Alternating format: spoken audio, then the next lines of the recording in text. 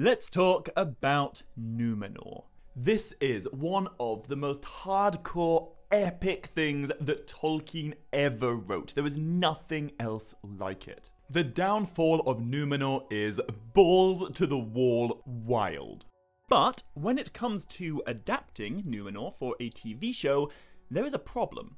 Tolkien did not write this story as a novel. The downfall of Númenor's source material is basically a single chapter in the Silmarillion and a few paragraphs and a few timelines in the appendices. Also, almost all of that Silmarillion chapter is an amazingly mythological finale told in epic detail, but it's the ending, which means there is simply no way of adapting that without first inventing some storylines to get us there. So, the Númenor problem is this. How can a writer invent Númenorian characters and storylines in a Tolkien adaptation while still keeping those inventions Tolkienian? Well, I feel that all invented storylines will always fall into one of two categories. Either the made-up stuff will be projected onto Tolkien's writings, or it will be drawn out of them. And without wanting to sound preachy, the second option is definitely better. So, how does the Númenor story end? Well, the answer is in the title. It ends with a downfall. But, seriously, no casual fan could possibly see it coming. What Tolkien actually wrote is insane. Which means, in my mind, the point of all invented storylines featuring any Númenorian characters should be written with that finale in mind. Everything should be about getting us to the point where that astounding ending can be justified in the vein that Tolkien intended it. And my god, what an ending it is. Super brief version, the bad Númenorians rebel so hard against the Valar, that's sort of like the gods of Tolkien's mythology, that they sail into the Undying Lands and declare war upon the uttermost west. They try to seize deathlessness through conquest, and in so doing, they invoke the wrath of the One. The All-Father, the power that is beyond even the Valar, Ilúvatar, the creator of everything, the guy who gave life to elves and dwarves and men, the supreme being who is ever present yet seldom seen, until the men of Númenor piss him off to such an extent that he opens up a great chasm in the ocean. He throws back the land, breaks the flat earth, and makes it round. He removes the uttermost west from the circles of the world, and he drowns the entire island of Númenor beneath the waves, aka Apocalypse. So yeah, not like The Hobbit. But if we make the right decisions with Season 3, that could be the finale of Season 4. And despite what I've heard said in some parts of the internet, I do not believe this is unadaptable.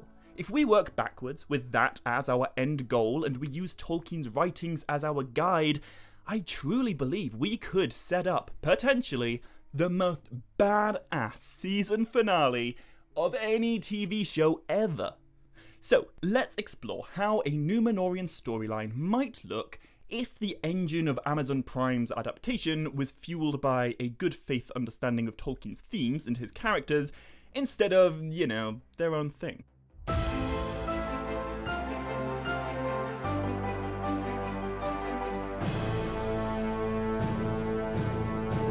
Maya, Gavan and Melanine, and welcome to another How the Rings of Power Might Have Been Written video. And friends, don't take this too seriously. I'm not hating on anything. In fact, I'm not really talking about the show at all. I'm talking about Númenor and Tolkien's Second Age and the nature of adaptation.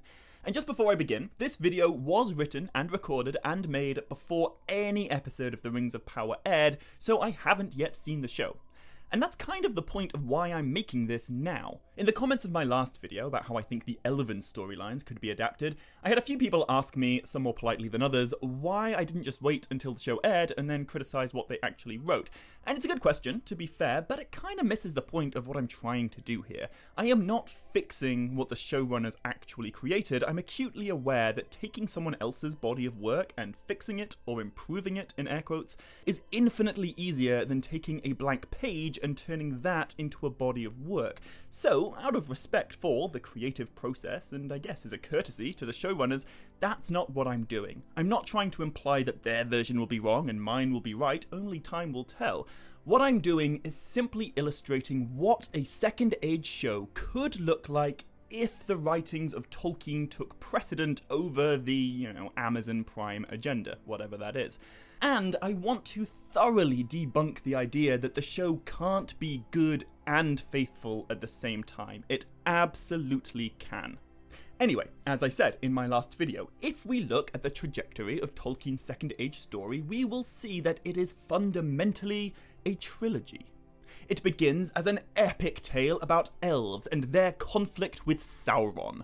Then it shifts to an epic tale about men and their conflict with Sauron. And finally it ends with an epic tale about an alliance of elves and men and their conflict with Sauron.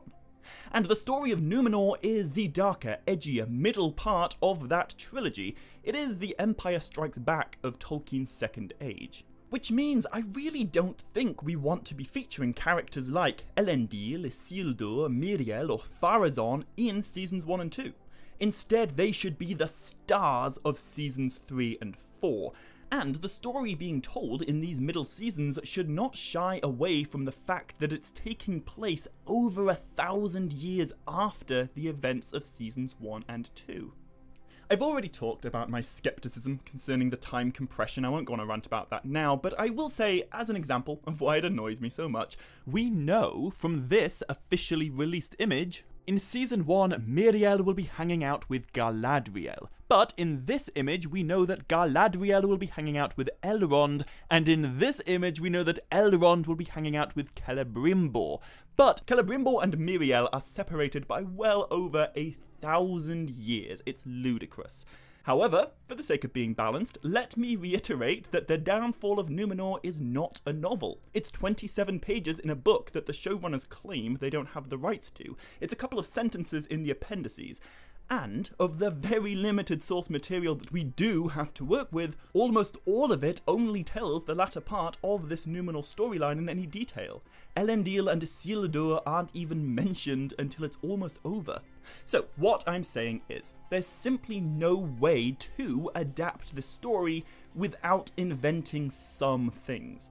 The idea that Tolkien purists, and by the way, what is a Tolkien purist? What is pure Tolkien? I have no idea what that phrase even means. Anyway, the idea that Tolkien purists are advocating for a show with absolutely no changes of any kind is a total straw man argument. No one with any understanding of Tolkien's writings would ever make that argument because it's nonsense. However, there are respectful ways to adapt these writings even without the rights to the Silmarillion, and there are also terrible ways. So, with all that said, how could Númenor be adapted faithfully?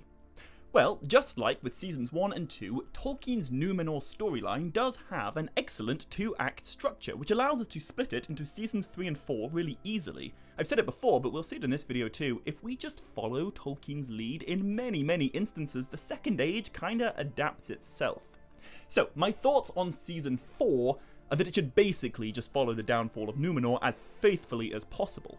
But in Season 3, we need to get there. We need to introduce the characters and the themes and the locations and the storylines, which should then be very faithfully showcased in Season 4. Something that could very well be among the greatest seasons of any TV show ever. But to do that, we are going to have to invent some things in Season 3. And so this got me thinking, what is it that an invented storyline should be trying to do? What makes some invented storylines good and others bad? Well, I would say that there are a few factors that a made-up storyline has to include to justify its existence, and a few rules that can't be broken. And at the very heart of it all, these storylines have to exist for a reason. To illustrate what I mean, here's an imperfect metaphor. Imagine Tolkien's writings are trees in a forest, and made-up storylines are the paths that you have to make to get through it. Now, you can either decide that this is the path that I want to take, and any trees in the way of it need to be bulldozed down in order to lay down the metaphorical tarmac of, the message or whatever. Or you can look to the trees themselves and use them to inspire the way that your path weaves among them. Invented storylines are necessary, but they must not be projected onto Tolkien's writings. They must be drawn out of them. And they need to serve a purpose. Now, I wouldn't say there's one correct purpose here, but I think every invented storyline or character has to serve at least one of these functions. They could perhaps expand on a character that Tolkien created but didn't write much about. They could explore some relevant part of Middle-earth and thus enrich the history and the lore of the story that's being told. Or they could set up a future storyline and kind of unite different threads of Second Age writings. I guess the more of these boxes that an invented storyline ticks, the better it will be, unless it breaks one of the cardinal rules. Firstly, it must not contradict what Tolkien wrote in published works. Secondly, it must be relevant to the story being told. If it's not about Númenor or the Rings of Power, it shouldn't be present. So as much as I enjoy the Blue Wizards and Balrogs and Tom Bombadil and things like that, they just don't belong in this adaptation. And it must feel Tolkienian. The themes being explored must gel with the themes that Tolkien explored and not grind against them. So, as I put this video together, I am trying to keep all of that in my mind. Anyway, if you are sitting comfortably, let's finally begin. Let's go into my version of how the Númenorian storyline in Amazon's The Rings of Power could have been written for Seasons 3 and 4. So, Season 3, Episode 1. We begin with a cold opening. And for you guys who saw my last video about Seasons 1 and 2, this will be very familiar. I think Season 3 should begin with a slightly different perspective on the exact same scene that Season 1 began with. Two characters in dialogue. One an exceptionally old-looking king, the other incredibly youthful, right on the cusp of maturity. The topic of their conversation should be all about the central theme of the entire show, which will be even more important in Seasons 3 and 4 than it was in 1 and 2, and that is, in Tolkien's own words, death and the desire for deathlessness. You can't adapt Númenor without a watertight focus on Tolkien's most crucial theme. Every storyline should be, in some way, an exploration of death and the desire for deathlessness. However, through the dialogue between these two characters, we discover that the old man and the young man are in fact twin brothers. They're the same age. The old king is the mortal man Elros, also known as Tar Miniatur, the first ever king of Númenor, and the young man is his immortal brother Elrond, who is only 500 years old in this scene. And the most important thing that Elros does in this story is demonstrate what a healthy relationship with death and deathlessness looks like. Elros lived 500 years of his life, and now he is voluntarily relinquishing that life. He is choosing to enter death.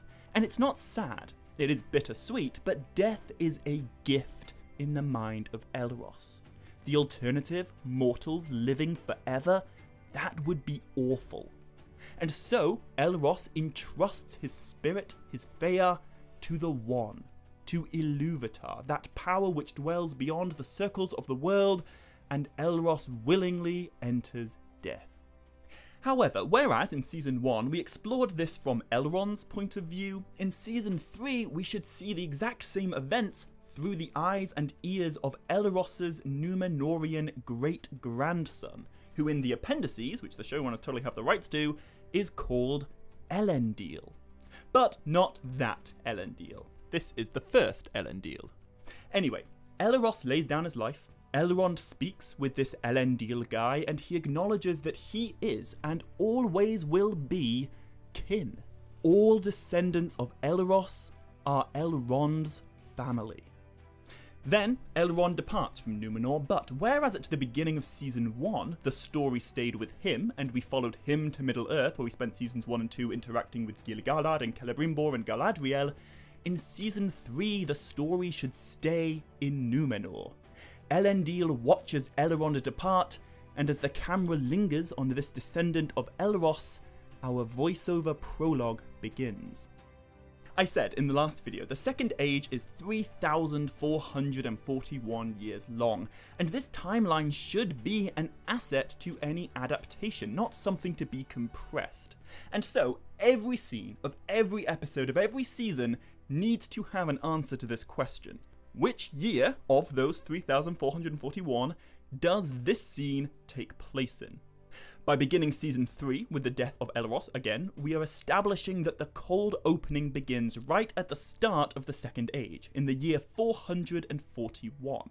And that's not some deep cut from some book that we don't have the rights to, that's what Tolkien wrote in the Return of the King's appendices. But what we need now is a good old time jump. Not time compression, these years should happen, they matter, they are part of the history of the story, and what happens in these years is fundamentally what's being explored throughout all of Season 3. So, I reckon the prologue should skip forward 2,813 years, which I know is a crazy amount of time to jump through in the beginning of the first episode, and some of you may very well be disappointed that I'm not spending more time on those millennia before Númenor's main storyline, but I would justify this decision by arguing that all Tolkien ever really wrote about Númenor during that earlier period, certainly in what we have the rights to, is simply a list of different kings and queens and a few facts about a very gradual decline and corruption, so these facts should be what the prologue is exploring, but I just feel if we're going to make stuff up, we should be spending the limited seasons available focusing that invention on the characters who will provide the momentum of Númenor's greatest storyline, instead of, just writing a documentary about a list of kings. But what's cool is that in Tolkien's writings, the very gradual tensions that take 2,800 years to bubble into open conflict do then very rapidly repeat themselves in the 5 years following that date that I believe the prologue should jump forward to. So the 5 years that make up Season 3 really are a microcosm of the 2,800 years that preceded it. Anyway, what year should we jump to? Well, in my opinion, the answer is the year 3255, which, if you're keeping track, is 1,554 years after the end of Season 2, which would be a massive problem if Seasons 1 and 2 included a bunch of irrelevant made-up storylines involving mortal Harfoots, for example, but if the invented path is inspired by Tolkien's metaphorical trees, this won't be an issue. Every surviving character from Seasons 1 and 2 should be an immortal. So they're still kicking around in Middle-earth, they're just 1,500 years older now. Not really a big deal, if you're a timeless, ageless being. However, next question, what actually happens in this prologue? I'll admit, 2,813 years of history is not easy to concisely convey, but I think it can be done if we keep laser focus on what's important to this story, and we resist the urge to try and include everything that Tolkien ever mentioned. It should all begin with that great-grandson of Elros's, Tar Elendil, 4th king of Númenor. As we see the visuals of the prologue appear on screen, we should hear a man's voice narrating this story and telling the history of his country and his people, which begins with Tar Elendil's eldest child being born, the firstborn great-great-grandchild of Elros. However, she is a woman, Silmarien. Under the laws of Númenor that existed way back in the beginning, a woman could not inherit the ruling scepter of the king. So instead, Silmarien inherits a new scepter, a silver scepter, and her child becomes the first Lord of Arndunie, a branch of Númenor's royal line, a direct descendant of Elros, but not the ruling line. That's important. Instead, Silmarien's younger brother becomes the next king, but Silmarien inherits 2 other heirlooms to pass down to her descendants. The First Age Ring of Barahir and the First Age sword, Narsil. And this royal split, these two lines, the Númenórean kings and the lords of Arndunier, the two scepters, they established the two very philosophically distinct factions of Númenóreans whose conflict over death and deathlessness is what we're exploring in both the macro and the micro of this Númenor story. But then the prologue keeps going, and we move through thousands of years of Númenor's history by seeing king after king after king, all living long lives and then eventually growing old and passing on their scepter before dying. And I think there are two ways that we can visualize this massive passage of time. First, over these thousands of years, we should see the exponential growth of Númenor's capital city, Armenelos. In the days of Eleros and Elendil, the entire nation of Númenor is only a few hundred years old, and it was established by elf friends. So I think the architecture should reflect that. But as the centuries turn to millennia, we should see that the cities become substantially more awe-inspiring, but also noticeably less elven in appearance. The aesthetic of Númenor should change over the course of this prologue to reflect their gradual move away from elven ideology and their evolution into a supremely powerful but uniquely isolationist island kingdom of men. The other way to visualize this time jump is with the growth of Númenor's great white tree, Nimloth. In the days of Silmarien, Nimloth is still a sapling, but as the prologue moves forward, this tree should spend 2,000 years growing. And I think the physical health of this tree should reflect the moral and spiritual health of the Númenórean people. In the days of Silmarien, it has thousands of flowers, but over time, the flowers fade and die. Also, towards the beginning of this prologue, we should see that two of the kings are those same two Númenórean guys that I talked about in seasons 1 and 2. Halbrand and his grandson, who befriended Gil-galad and helped defeat Sauron towards the finale of season 2, the invented characters that I based on Aldarion and Kiryatan. We should set up that their actions and relationships back in season 2 with Gil-galad are an important part of Númenor's history, but also they happened 1,500 years before the events of this season.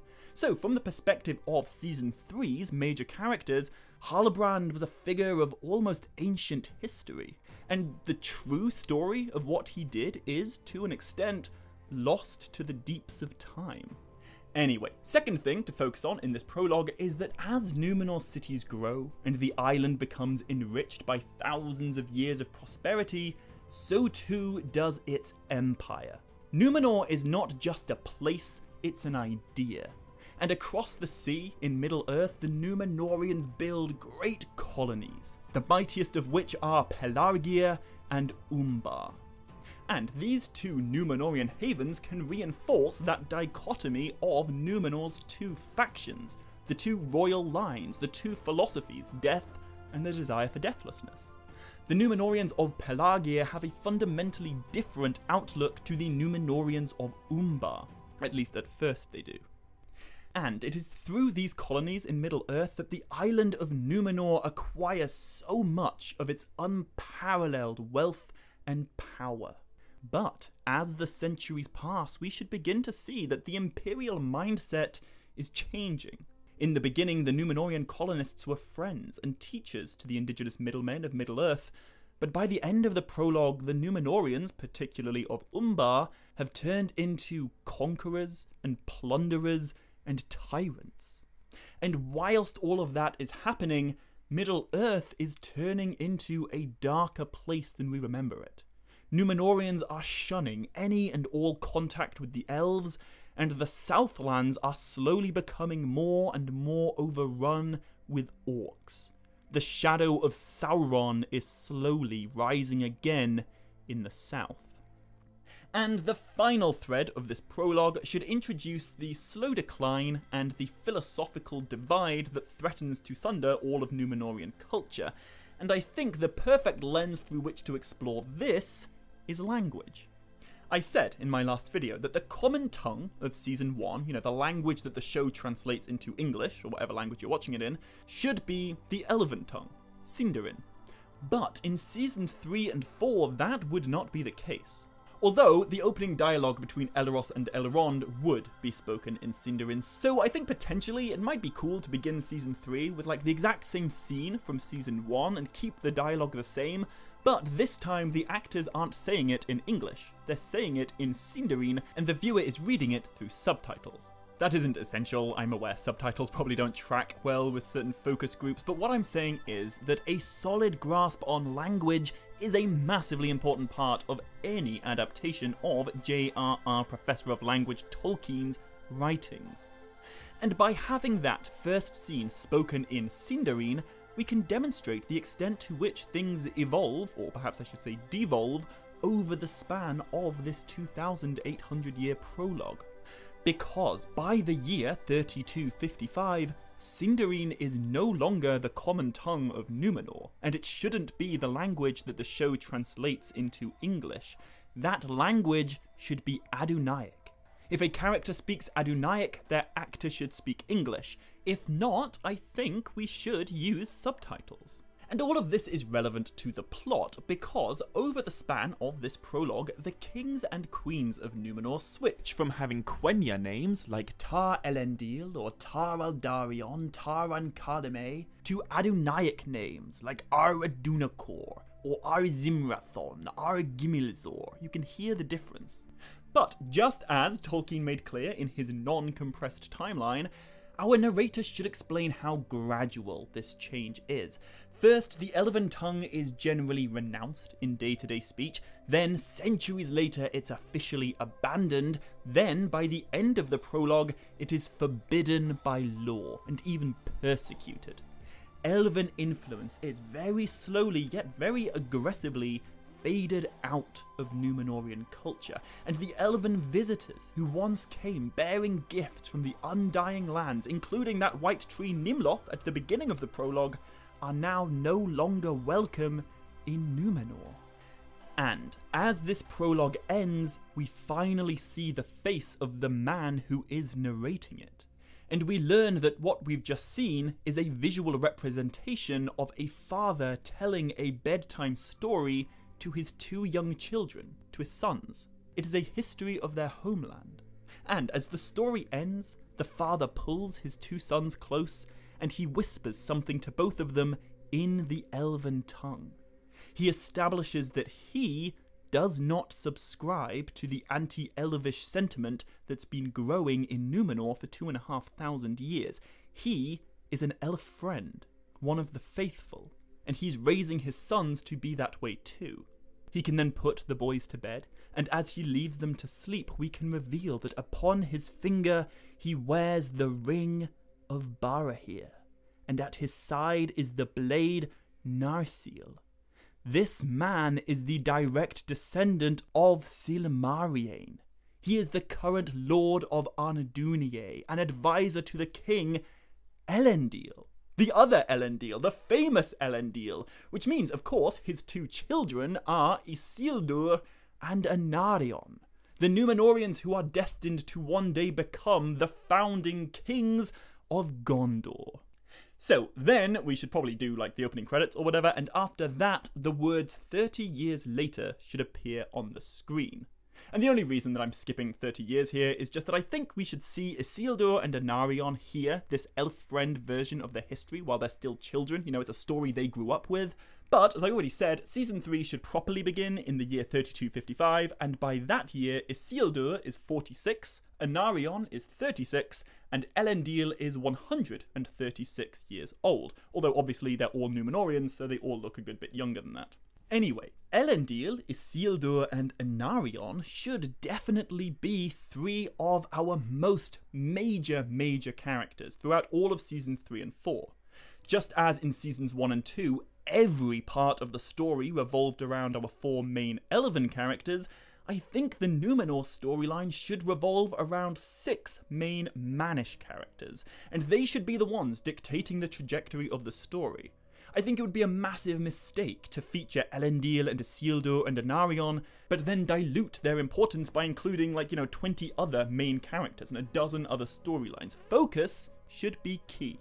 And in my opinion, Elendil should be the most crucial of all the characters in this storyline. He is such a pivotal part of the late Second Age, and he is one of the primary hinges that connects the Second Age to the Third Age. Which, to be fair, the guys creating this Rings of Power show do seem to be aware of. He shouldn't be in Season 1, and I don't love that he's wearing plate armor, but apart from that, Prime's version of Elendil is perhaps the thing that I'm most optimistic about. I've been impressed with the actor's interviews. I get the impression that he appreciates who Elendil is.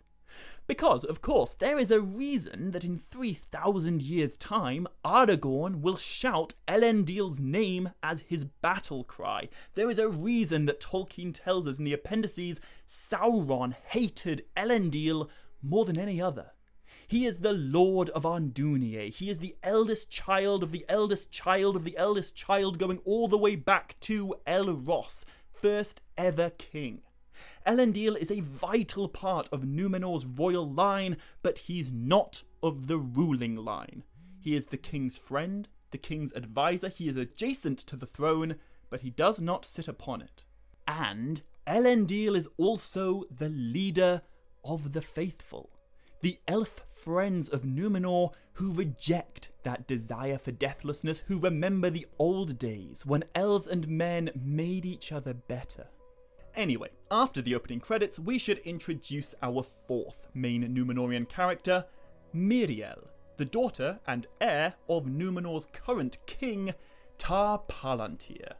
And the most important thing about Tar Palantir is that he is an exception to that whole Númenorian kings taking Adunaic names rule. Tar Palantir is a highly atypical king. His reign is entirely unrepresentative of what we saw Númenor growing into in the prologue.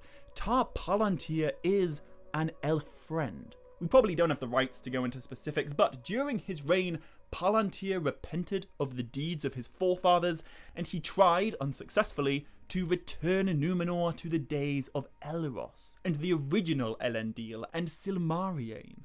Which is why I said that the 5 years that make up Season 3 are basically just a massively sped up replay of what's already happened over the past 2,800 years. We start with the elf friends once again in charge, a king with a Quenya name, but it will not end that way. Anyway, by the year 3255, Tar Palantir is a very old king, and his days are clearly numbered.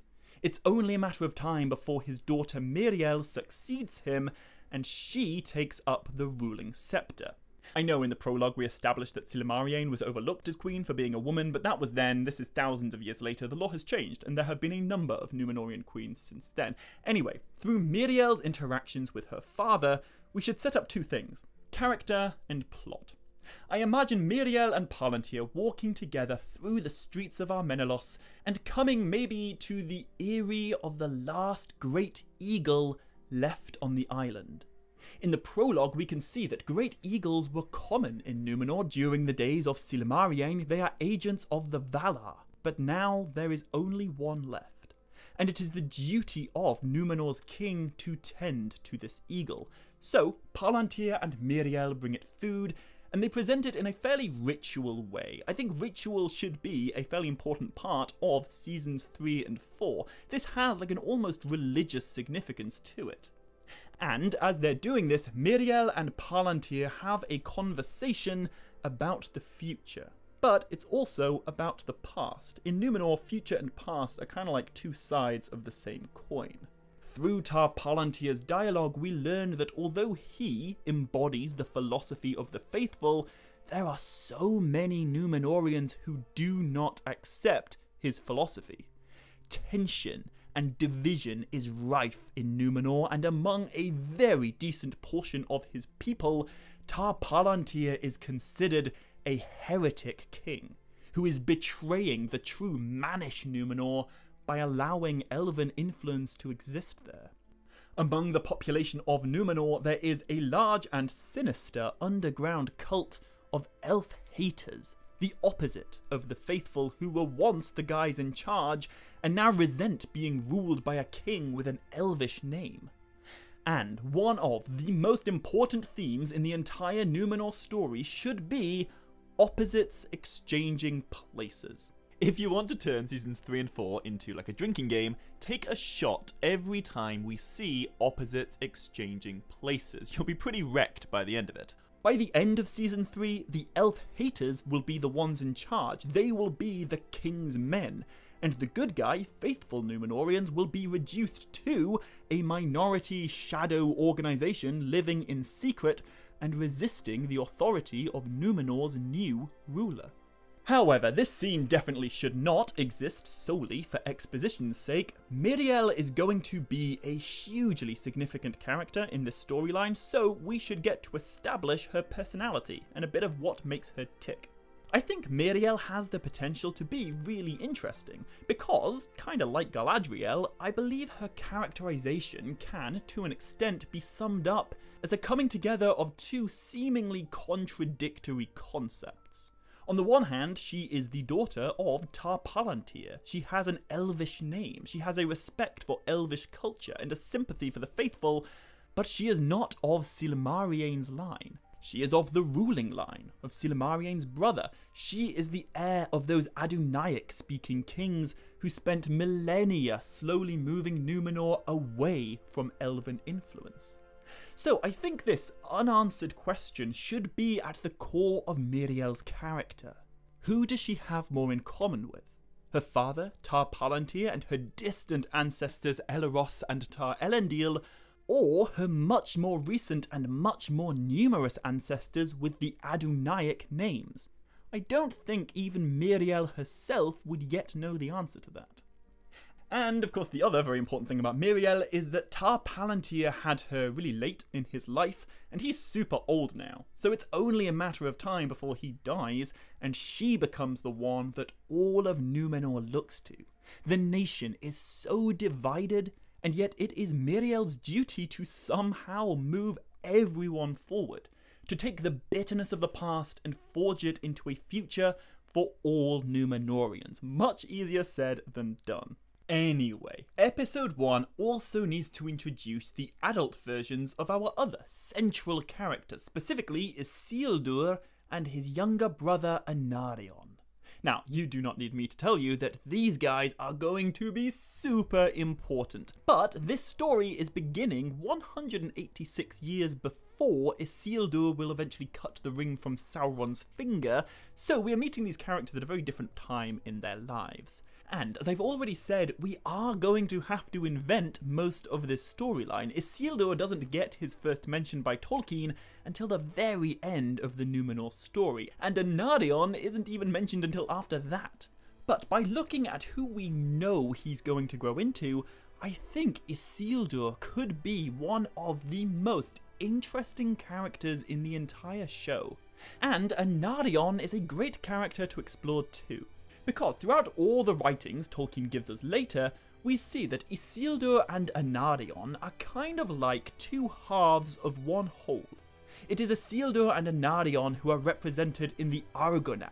Together they will found the kingdom of Gondor. Their descendants will set up the two royal lines of the Dúnedain in the Third Age. Their thrones in Osgiliath will be set beside each other. Their cities, Minas Anor and Minas Ithil, will be built opposite each other. And of course, these cities will go on to be much more famously known as Minas Tirith and Minas Morgul.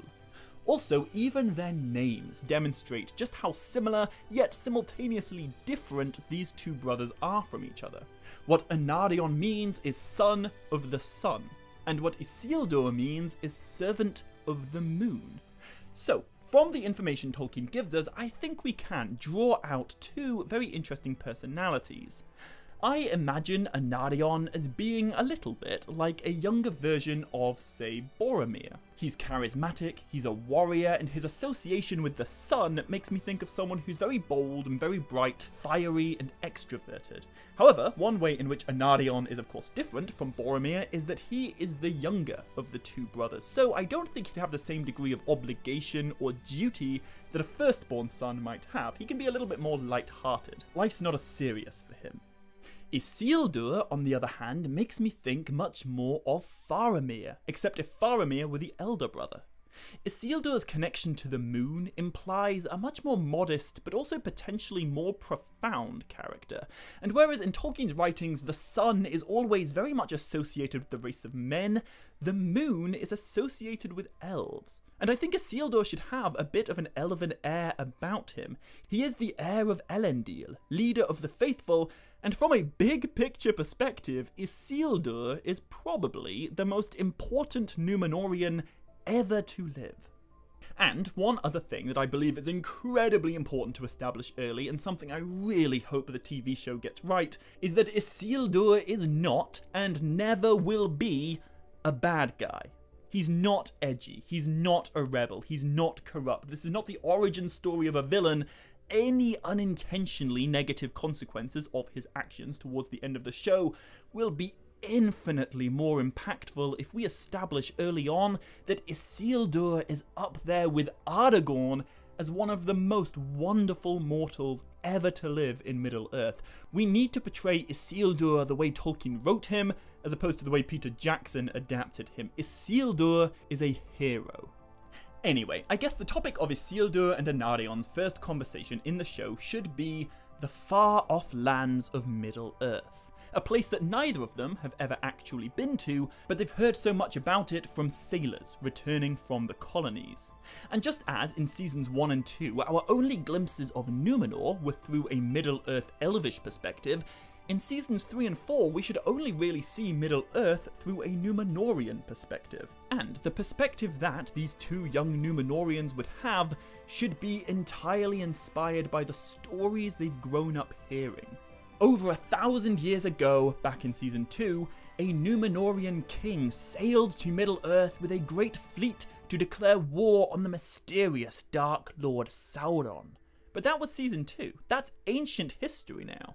And that story that we explored in season 2 should have two tellings in season 3.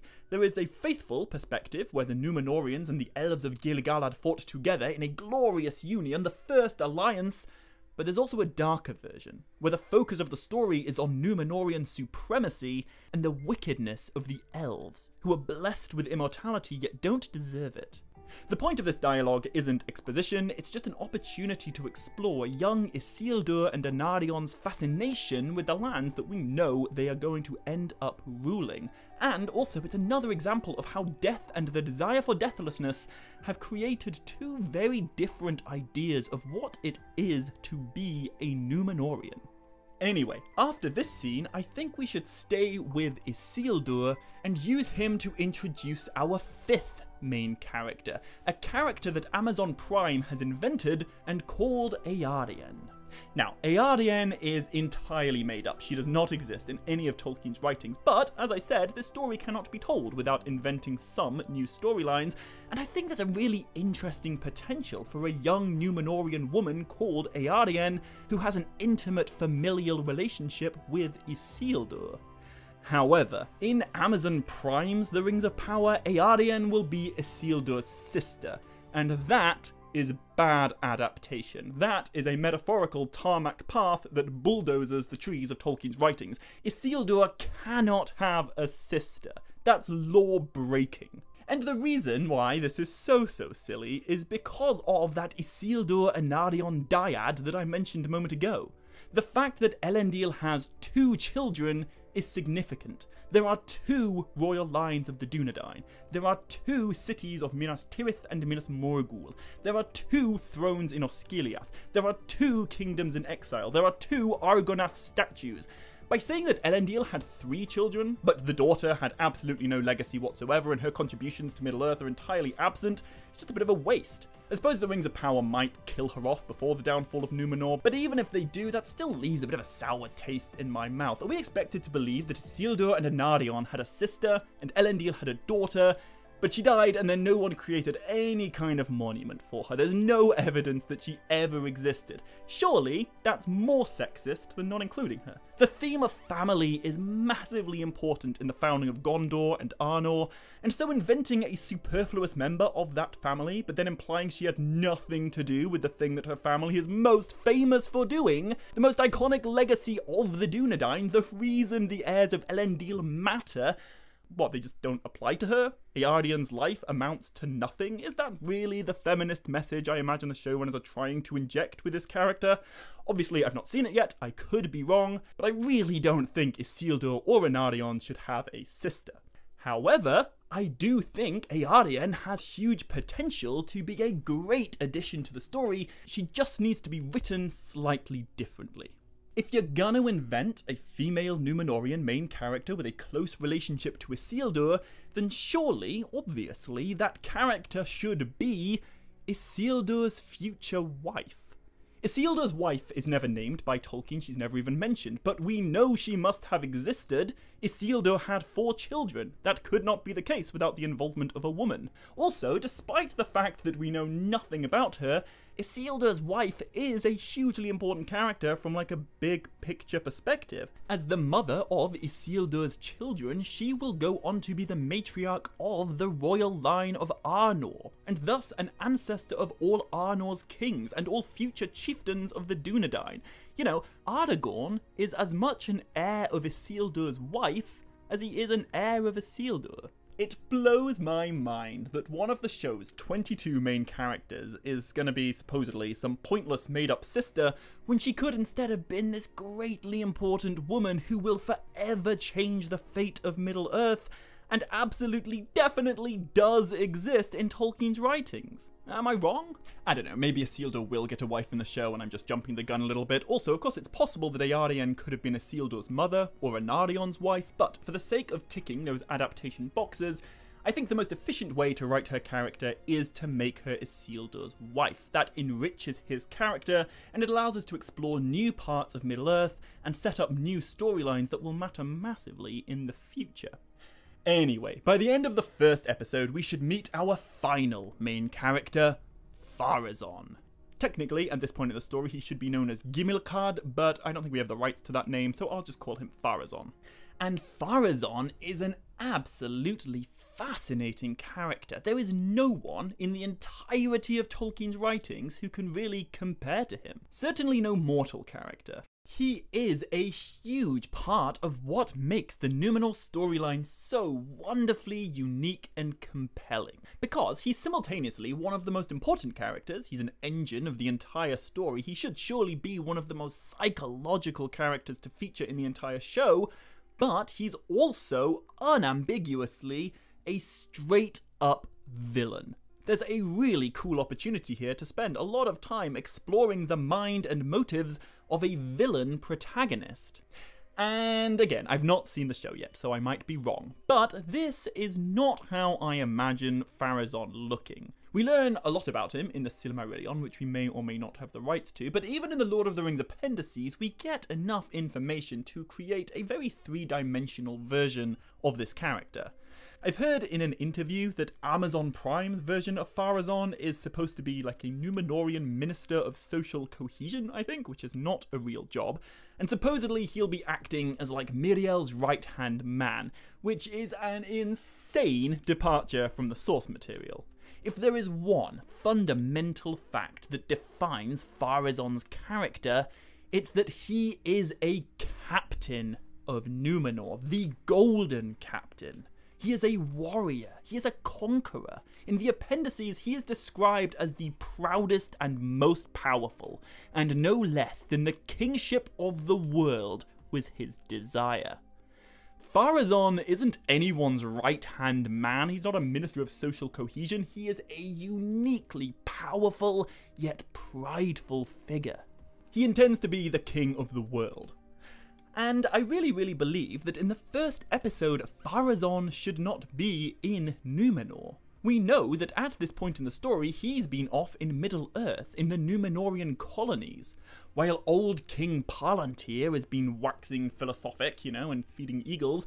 Pharazôn has been the one making Númenor mighty. Among the darker Númenorians who desire deathlessness and resent the immortality of the elves, Pharazôn is the captain. He is the one they all look to. And so, Pharazôn represents a very interesting third piece of the Elendil, Miriel, Pharazôn triangle. Pharazôn is Miriel's cousin, and thus he is the nephew of King Palantir. However, Pharazôn's father was the absolute opposite of his brother Palantir. He was the leader of those rebels. It's Palantir's own brother who led the sinister, shadowy, elf-hating faction of Númenorians, and Pharazôn is very much his father's son. He is the most extreme example of that toxic Númenorian supremacy that is so central to this part of Tolkien's writings. Elendil, of course, he stands at the complete opposite end of this spectrum. He is the Lord of Andúnié, the leader of the faithful. He represents the legacy of Silmarillane, and even Elros before her. He does not desire deathlessness. But right in the middle is Miriel. She could go either way. And so the conflict and the complexity between these three main characters is the conflict and complexity of Númenor over the past 3,000 years. And so, the way that I would introduce Pharazôn into the show would be to focus on his homecoming to Númenor. The first thing we should see of him is his ship. In Season 2 we saw Númenorian warships, but that was over 1,000 years ago. Pharazôn's ship should dwarf anything we've seen so far. And, as I say, in Adunaic, Pharazôn means the golden. So this return of the golden captain, the warrior who spent years strengthening the Númenorian colonies abroad and making their nation great, at least by one faction's definition, should be a really big deal for the people of this island. The return of the king's nephew is what gets Season 3 going. Because I know I said that Pharazôn's father, that's Palantir's brother, was the leader of those elf-hating rebels, but he died before the show began. We don't really have the rights to go into that whole thing. It's cool, but it's not totally relevant. What we do have the rights to is the tension and the sort of civil war that Tolkien tells us was bubbling before Pharazôn's return. And now that he has returned, the elf-hating, death-fearing faction of corrupt Númenorians now have a new golden captain to look to, a leader of royal descent. So, the first big plot development of Season 3 should be the death of old King Palantir. That's why I'm beginning this series in the year 3255. That's when Palantir dies. I think we can use this moment to explore a sort of sequel to the death of Elros, but this should be sadder. Palantir doesn't quite relinquish his life, instead he runs out of time. And his death is accelerated by the grief he feels over the rebellion and the strife that is marring not only his entire kingdom/empire, but also his own family. And after Palantir passes, the ruling scepter is inherited by Miriel. She becomes the ruling queen of Númenor. Also, and I'm making this bit up, but I think it would be cool if when Palantir dies, the last great eagle of Númenor should fly west, and one of the last flowers should fall from the white tree Nimloth. With Palantir gone, Númenor's soul balances on a knife's edge. And right in the eye of this epic story storm are three of our 6 main characters: Elendil, Miriel, Pharazôn. All this big picture fate of Númenor stuff ultimately boils down to the wants and needs and desires of these 3 characters. So let's get into an overview of that. Although, just before I do, I'm imagining Season 3 having two separate but connected storylines. The Elendil, Miriel, Pharazôn trio, and the Isildur Anárion, Eärien trio. So I'll talk about those younger three and what they're up to just a little bit later in this video, but right now I will focus on the older generation. And Tolkien wrote a cool detail about these three characters that could very well be inspiration for some interesting character development among them. Because we know that Miriel, Pharazôn, and Elendil were all born at around the same time. By the year 3255, Miriel is 138, Pharazôn is 137, and Elendil is 136. Which means I don't think it's too much of a stretch to suggest that all three of these characters might have all been children together. Pharazôn and Miriel are of course cousins, but Elendil is also technically family. And although their common ancestor lived like a really long time ago, the Lords of Andúnié are chief counselors to the king. They carry the Silver Scepter, so it's not inconceivable that Elendil might have grown up among Miriel and Pharazôn, which I think will only make their relationship all the more interesting. Although, as I am sure many of you are already very aware, there is one very important character who I have not yet mentioned, and I've not included in this adaptation, and that is Elendil's father, Armandil.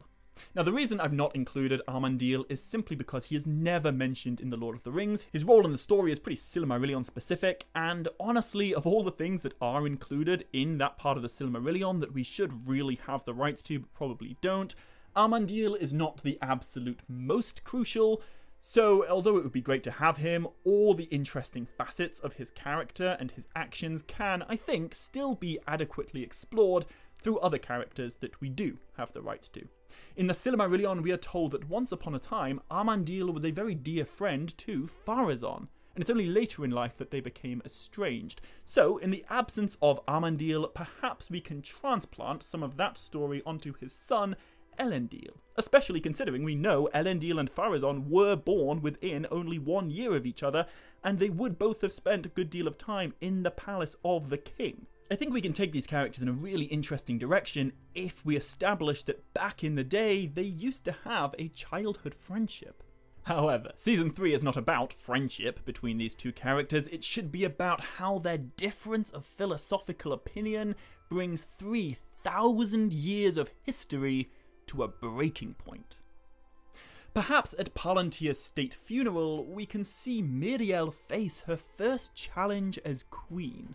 We could see the elf-hating faction of Númenor rearing its ugly head, and we can glimpse the extent to which many people among the Númenorian populace really hated Palantir and what he stood for, and they're waiting to see whether Miriel will be their enemy too.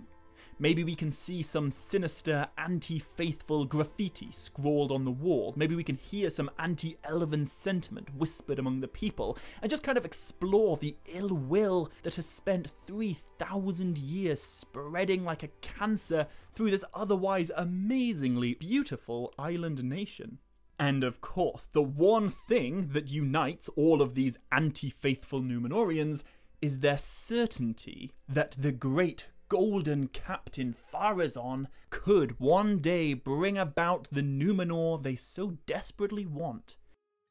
And I think there's a really fine line here that a writer needs to tread, because on the one hand, I don't think we want to be humanizing Pharazôn too much. You know, he is not an everyman, he is an absolutely unique specimen. He does something that no other villain in Tolkien's entire legendarium, even Melkor and Sauron, don't rebel against goodness quite like how Pharazôn rebels. But also, Season 3 should be about exploring the psychology of how a guy could go from being an incredibly prideful, yet not extraordinarily evil captain, into the man we know he will become by the end of Season 4. So, although Pharazôn and Elendil hate each other's philosophies, at this very early point in Season 3, I think we should at least have a few scenes where we see that there's still some kind of mutual respect between them, if for nothing else than the fact that they were children together. Perhaps we could illustrate this by having Pharazôn, Miriel, and Elendil all leave the city together and climb to a high point of Númenor's holy mountain, Meneltarma. Now, for lore reasons, I definitely don't think they should climb to the summit of this mountain, and what a writer has the legal rights to use will dictate how big of a deal we can make out of Meneltarma's spiritual significance and its religious relevance to the worship of Iluvatar, but even without any of that, it's still really important. Maybe our three main characters can stand on some high ledge and look out over Númenor and have a debate about the civil strife that is dividing their people. Pharazôn can look east, in the direction of the dawn, and he can talk about Middle-earth, a land of wealth and power and opportunity, but also a place of death. Then he turns around, and he looks west, in the direction of deathlessness. We should introduce the ban of the Valar, the rule that no Númenorian is ever allowed to sail west out of sight of Númenor. They are not allowed access to the Undying Lands. And all three of our major characters can have a different perspective on why this is. Pharazôn believes that the ban of the Valar exists solely because the lords of the Valar in the uttermost west are afraid of the Númenorians.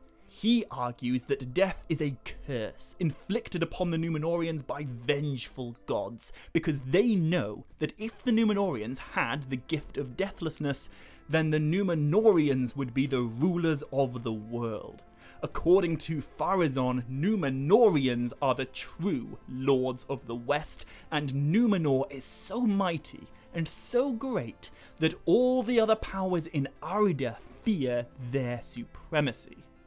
However, Miriel believes the opposite.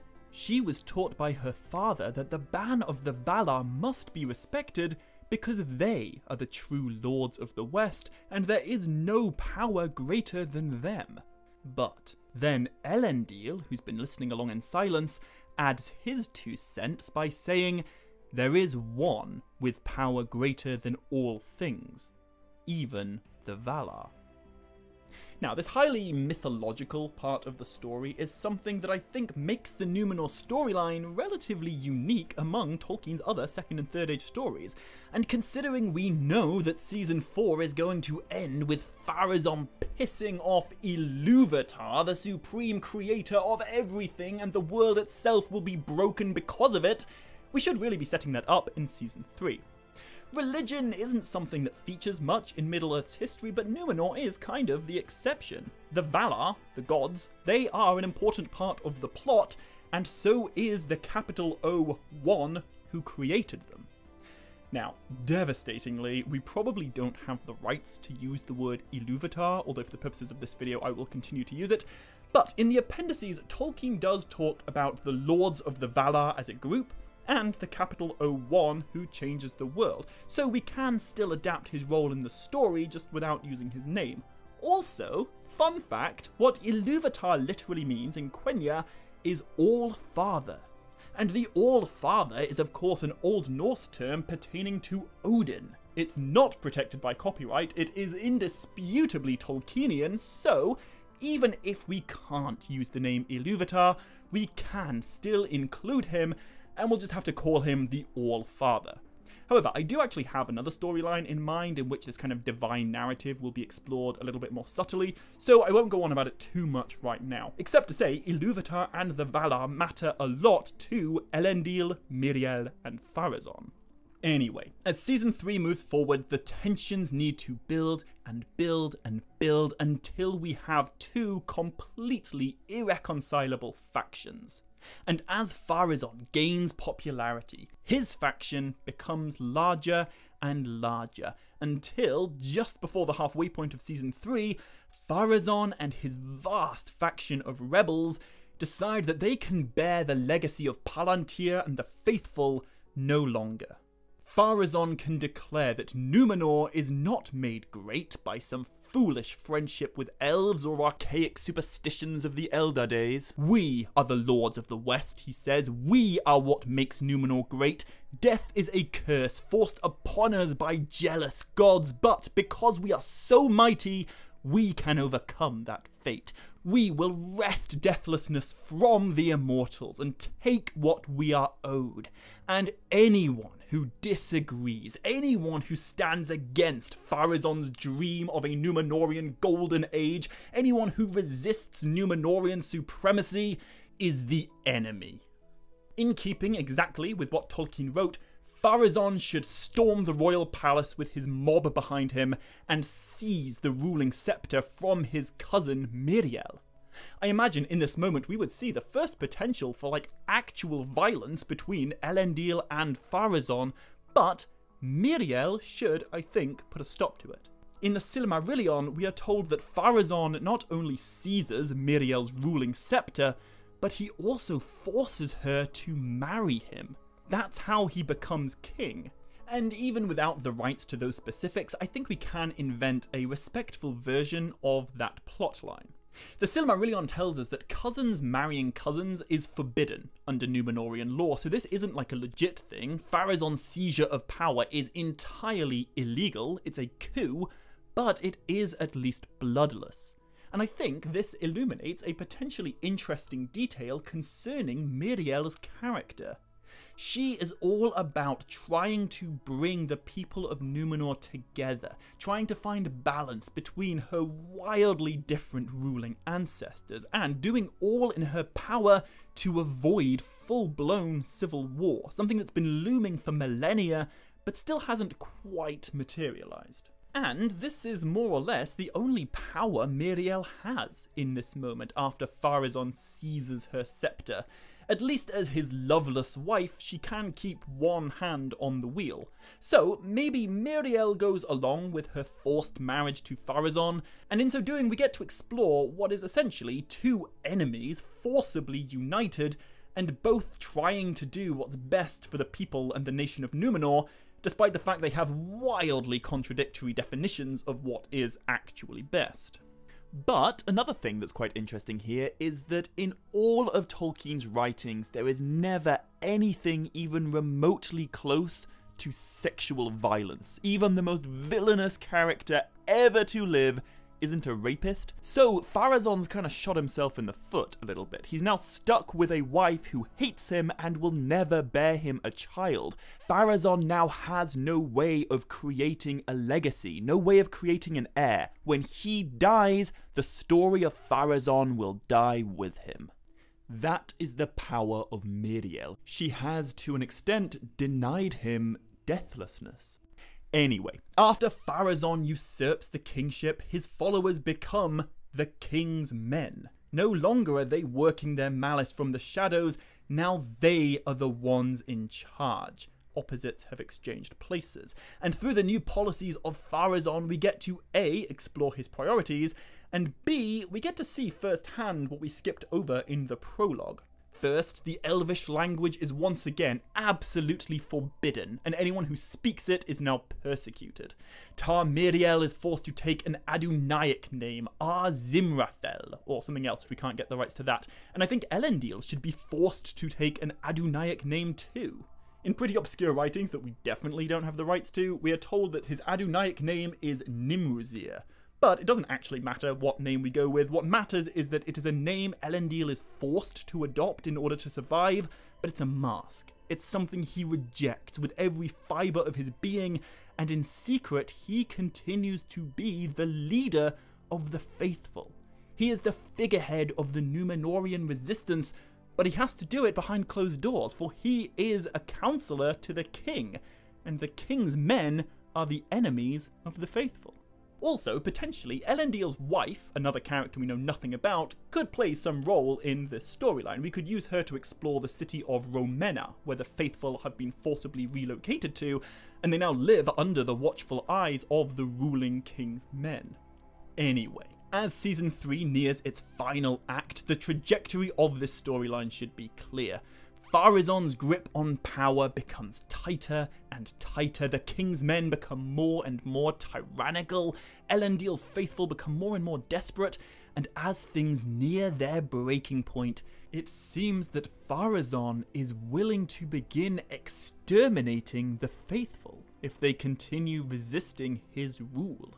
When Elendil's role as the leader of these faithful is finally revealed, and Pharazôn realizes that his childhood friend is actually the leader of his enemies, civil war can't possibly be avoided, right?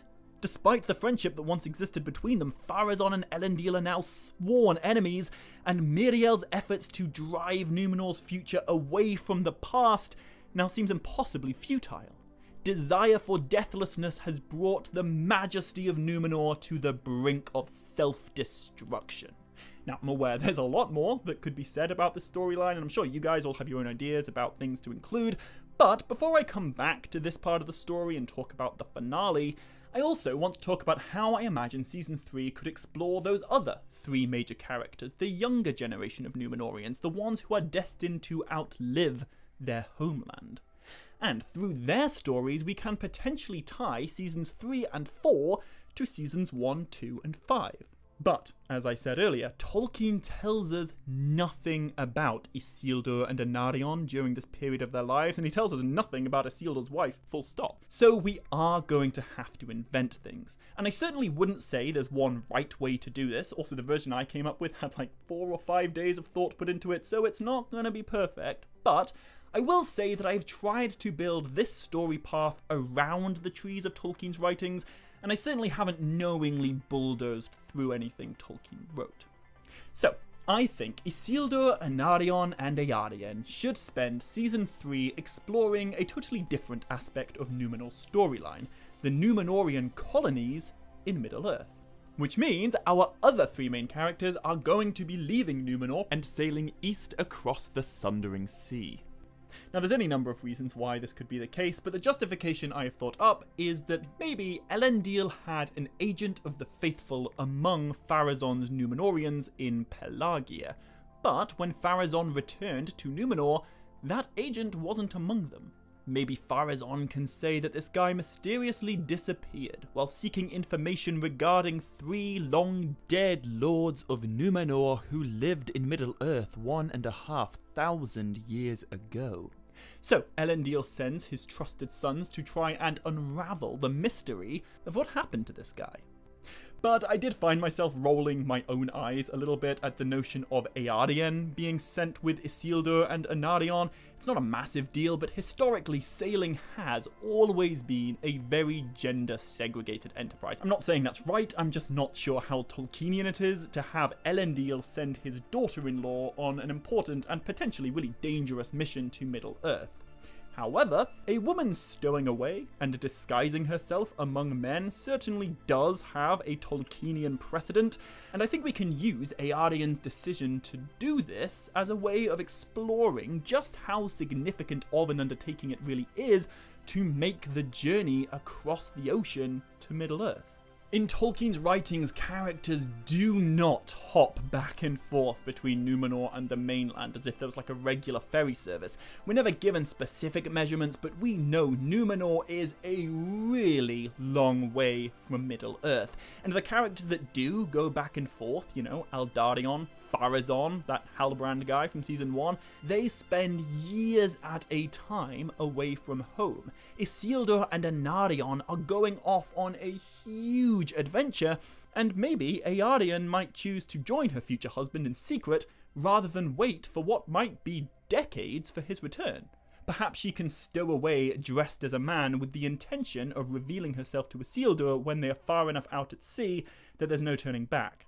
However, taking inspiration from what Tolkien wrote in his Second Age story of Eldarion and Erendis, I think the ship of Isildur, Anárion, and Eärien should be blown far to the north by a great storm in the Sundering Sea, and as the sailors desperately scramble to keep their vessel afloat, Eärien should be washed overboard and lost among the waves. Now, it really annoys me when stories fake a character death, so I definitely think by the end of whatever episode this happens in, Eärien should be revealed to be alive and washed up on the shore, because otherwise that's like emotional manipulation, and I think that's lazy writing. But by separating Eärien from Isildur and Anárion, I think we have the opportunity to explore some really cool things that will place Season 3 within the wider context of Seasons 1 and 2. You may very well be thinking it's a little bit contrived to have a character just get swept away in a storm and then just happen to show up on the shore. Absolutely fine. And to be fair, yeah, it is kind of a bit convenient. But I am justifying it because we know where the Númenor storyline is going to go. We know that we need to spend some time establishing the more mythical parts of this narrative, and I think Eärien is the one who should do that. It'll be very interesting, I think, to see how faithfully Amazon adapts the whole Ilúvatar thing in later seasons, but for casual Lord of the Rings fans, this is a pretty out there storyline. But if we put the work into Season 3, I think we can earn that epicness in Season 4. And, to give credit where credit is due, I do really like the name Eärien. It's completely made up, there is no Eärien in Tolkien's writings, but what it means is daughter of water, or daughter of the sea. And although I'm aware this might not be everyone's cup of tea, I have come up with a storyline where we use Eärien to explore a theme that may not seem like a particularly big deal, but I was blown away by how relevant this actually is to the Númenor storyline, and that is this kind of weird mythical idea that in Tolkien's Legendarium there is power in water. Now, we don't have the rights to use the name Ulmo, that's the Lord of Waters, but we do know that in Season 4, the waves themselves are going to take a vested interest in the lives of certain Númenorians, including Eärion's husband. And I think that by maybe doing something cool with music here, we can demonstrate that there is power in water. And that power is far more profound than any elven magic or anything else we've seen before. It is the divine power in water that saves Eärion's life. So, bear with me here. I would suggest Eärion's Season 3 storyline, which should really be a tertiary storyline with a good bit less screen time than either Elendil or Isildur's narratives, it could go something like this. Eärien wakes up on the shore of Middle-earth, right here, with no idea where she is and absolutely no one around her. She could not be more lost or alone. And because she's stowed away, no one's even looking for her, so she's absolutely screwed. But there is power in water, and due to some very mythical feeling that she can't quite understand, Eärien decides to follow the water. She follows the river. This river, the Gwathlo. And here is another great example of the Second Age just kind of adapting itself. If we simply follow Tolkien's metaphorical trees, I think an awesome story just reveals itself, because Tolkien was really good at what he did. You see, in the only text Tolkien ever wrote concerning Galadriel's actions in the Second Age, we are given some awesome details about a couple of Númenorian colonies in this part of the world. However, what's cool is that these colonies are way older than what we'll see Isildur and Anárion exploring, and unlike the great cities of Pelargia and Umbar, these colonies in the north are utterly abandoned. But once upon a time, they represented the very best of Númenorian expansion. Even without those Unfinished Tales writings, The Lord of the Rings tells us about an ancient Númenorian ruin called Tharubad, which was built right on this river Eärien is wandering up. And we know that Tharubad was built in the early Second Age. It was here that the final battle in the War of the Elves and Sauron was fought. At Tharubad, the Númenorians and the elves of Gil-galad utterly defeated Sauron's armies in the Season 2 finale. This city reached its prime in the good old days, when the Númenorians and the elves were friends, when descendants of Halbrand and Gil-galad lived as neighbours. But now, it's all abandoned. And the great forests along the river where wood elves once walked back in Season 1, they've all been cut down. The later Númenorians of Tharbad cut down these forests to acquire timber for their ships, and when the trees ran out, Tharubad fell into ruin. What we're basically doing here is just bridging that 1,500 year time jump between the end of Season 2 and the beginning of Season 3. Anyway, at Tharubad, Eärien will encounter a fork in her road, two rivers she could follow. To her right lies the Glanduin, which runs down from the mountains of Khazad-dum, flows through the now war-scarred empty lands of Eärien, and even right past Celebrimbor's long-destroyed city of Ostinaville, where we spent so much of Seasons 1 and 2. But Eärien follows the left-hand river, and she continues all the way upstream until eventually, in her exhaustion, she collapses in the shallow waters of a ford and she drifts out of consciousness.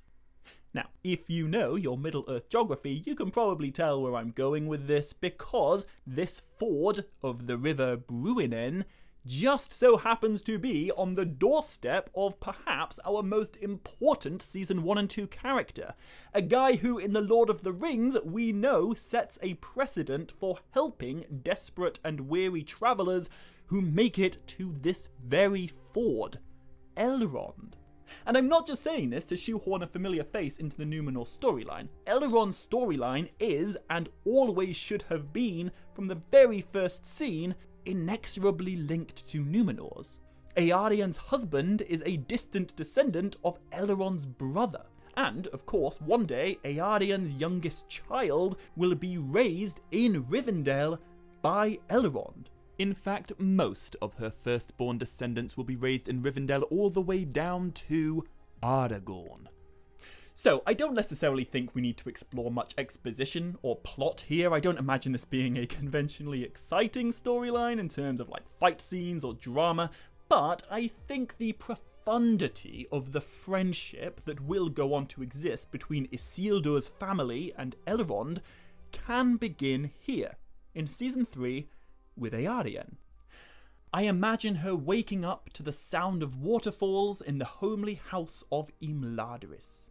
And we can see the extent to which Imladris has grown in the 1,500 years since its founding back in Season 2.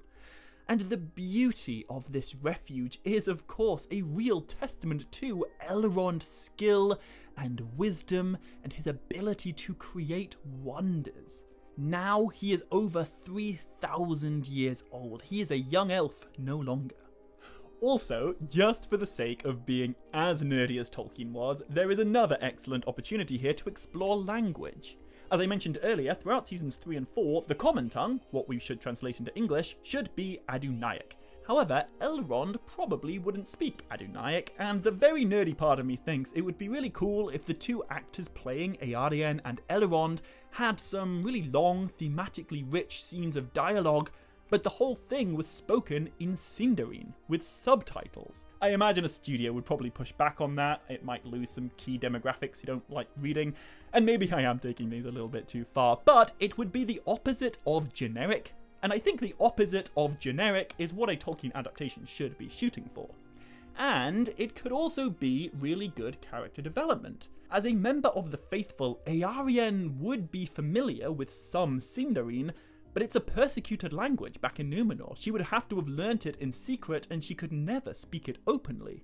So, when she first meets Elrond and he heals her, perhaps with the aid of his Ring of Power, her Sindarin would be rusty.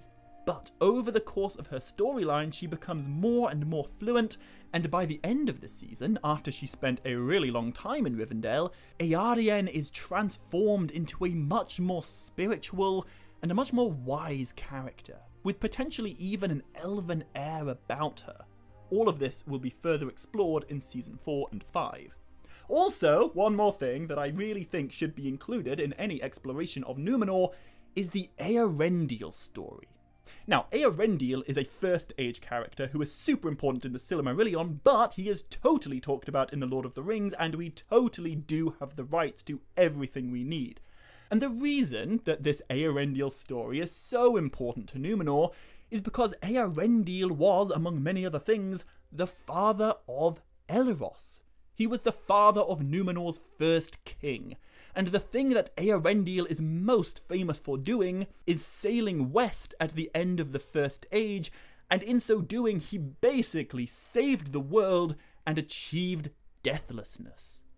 Now, we know that at the end of Season 4, one of Eärendil's direct descendants, Pharazôn, will also sail west, but in so doing, he will break the world in his desire for deathlessness. Pharazôn is the absolute opposite of Eärendil in every conceivable way, yet there is a similarity between them. And what makes this even more fascinating is that from Eäryen's mortal perspective, Eärendil is, he's some ancient mythical figure who lived 3,000 years ago and he turned into a star. He would seem much more like a legend than a historical figure. The Eärendil story is, from a Númenorian perspective, a piece of mythology, lost between the cracks of a nation's collective memory. However, from Elrond's perspective, Eärendil was his dad. Elrond literally remembers spending time with him. He remembers what Eärendil was like.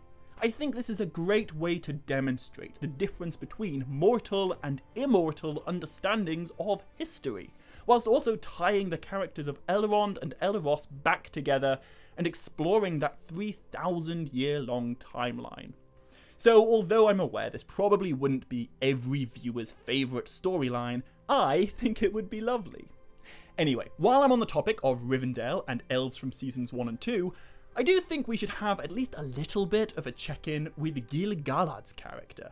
He's really not relevant to the Númenor story, so I think he should be used sparingly, but I imagine he could show up in Rivendell, meet Elrond's new mortal friend, Eärien, and he can explain that the reason he's journeyed from the sea to the mountains is because he is headed to the doors of Durin to try and reopen relations with the dwarves of Khazad-dum. Last time we saw the dwarves was 1,500 years ago, when they shut the doors of Durin during the war with Sauron, and they ended their long years of prosperous relationship with the Noldor.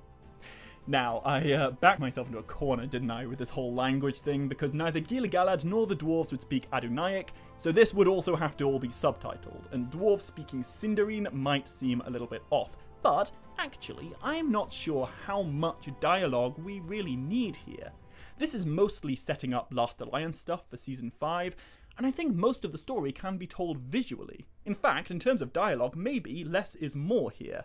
Perhaps Gil-galad can come to the doors of Durin, he can speak the password, Melon, which he would have learned from Celebrimbor, and he can enter a very different kind of Khazad-dum to what we saw back in Seasons 1 and 2.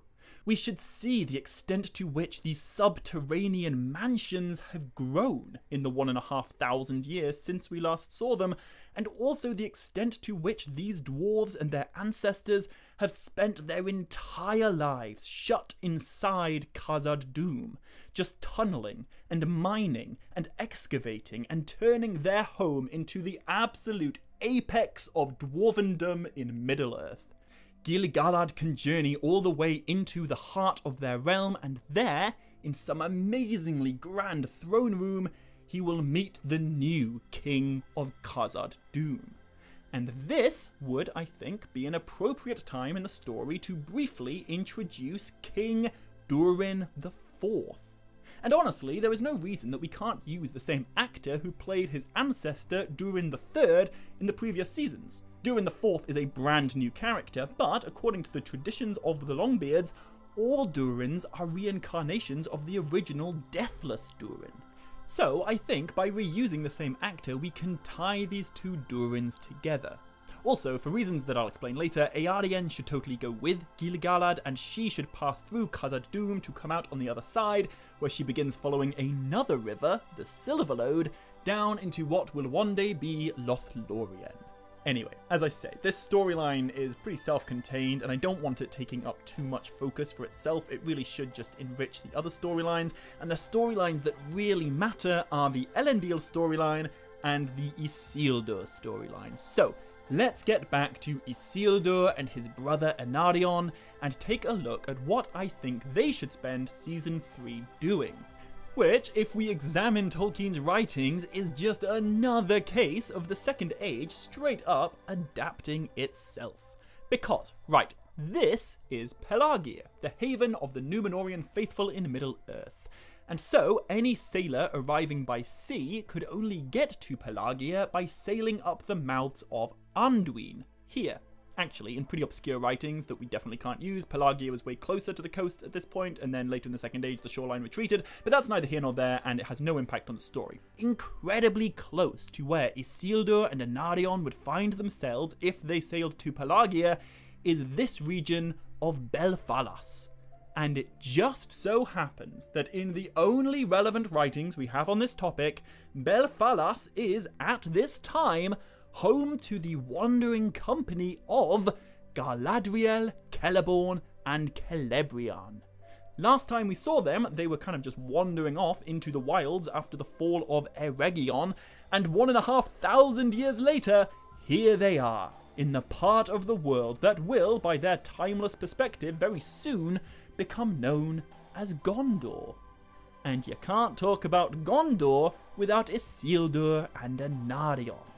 So, I think there is another great opportunity here to set up some new things, pay off some old things, and expand on some invented storylines, but without projecting them onto Tolkien's writings. It's all already there. Anyway, as with everything, there are any number of ways that this could be written, but for the sake of exploring death and deathlessness, as well as tying this to the other main Númenorian storyline, I would suggest that Isildur and Anárion sail to Pelagia, and before they get there, they have all these expectations of what a faithful Númenorian haven might be like. But then when they do get there, I think we should find that even Pelagia is not free of the desire for deathlessness that is taking Númenor down such a dark path. And we can explore a little bit of Pharazôn's character here without actually having to show him on screen.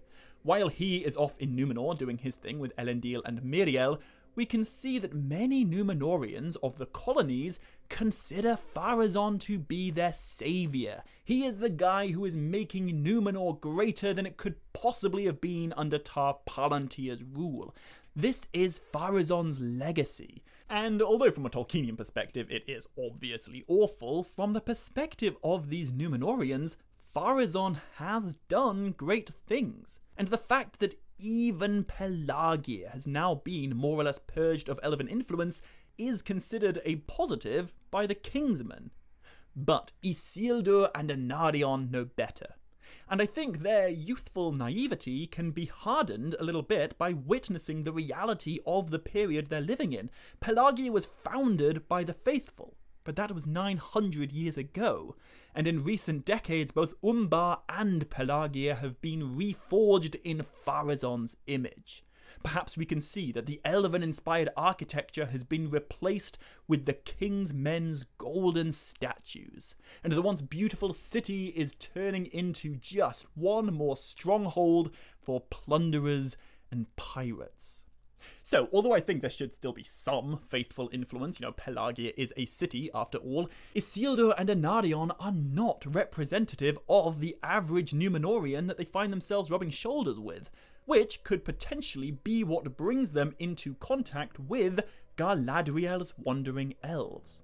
I don't want to make too big of a deal of this. Galadriel should not be a central part of the Númenor storyline, but she was vital to seasons 1 and 2, and she does bear one of the titular rings of power, and we know that the land she's currently inhabiting will one day be yielded to Isildur and Anárion during their founding of Gondor. So I think this is the opportunity to explore her storyline as it pertains to Númenor. Also, just to tumble further down this language rabbit hole that I may be placing a little bit too much emphasis on, wouldn't it be cool if Galadriel and her elves spoke to Isildur and Anárion in English, but they use older, more archaic vocabulary than the other characters? This could reflect how Galadriel probably would know some Adunaic, she's been living for thousands of years adjacent to Númenorians in the south, but she would have learned their language a long time ago, back when men were friendlier to the elves and the two kindreds were more philosophically united.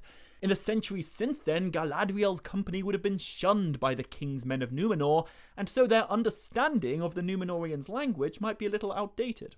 Anyway, I suggested earlier that the whole reason Isildur and Anárion came to Middle-earth could be because Elendil sent them there to uncover the mystery of a faithful Númenorian who disappeared while trying to uncover a mystery of his own.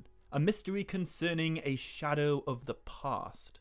And so, maybe this Númenorian came to Galadriel and Celeborn before he disappeared, and now Isildur and Anárion are retracing his steps, which is what brings them down the river into the lands of Belfalas. Isildur and Anárion can get information from Galadriel and Celeborn about the guy they're searching for, and I think they should discover that the last time this guy was seen, he was heading north, up the River Anduin into haunted lands that have recently fallen under a new shadow. Also, for plot reasons that I'll explain in a few minutes, I think it'd be very helpful if either Isildur or Anárion, or both, acquired elvish swords for their adventure. And considering Galadriel is a giver of gifts, let's say she gifts Isildur and Anárion 2 swords of Eärien, or potentially even swords of Gondolin. Anyway, as Season 3 moves forward, Isildur and Anárion should take the advice of Galadriel and Celeborn, and they should follow the River Anduin upstream just as this missing Númenorian did. Which, again, if you know your geography, you will be aware will take them up into the lands where they will eventually build their great cities of Minas Anor and Minas Ithil, which will of course go on to be known as Minas Tirith and Minas Morgul. In fact, the reason that this part of the world will one day be called Ithilien, which means the land of the moon, is because it is named for its lord Isildur, the servant of the moon, and on the opposite banks of the Anduin are the lands that will become Anorien, the lands of the sun, which will one day be ruled by the son of the sun, Anárion.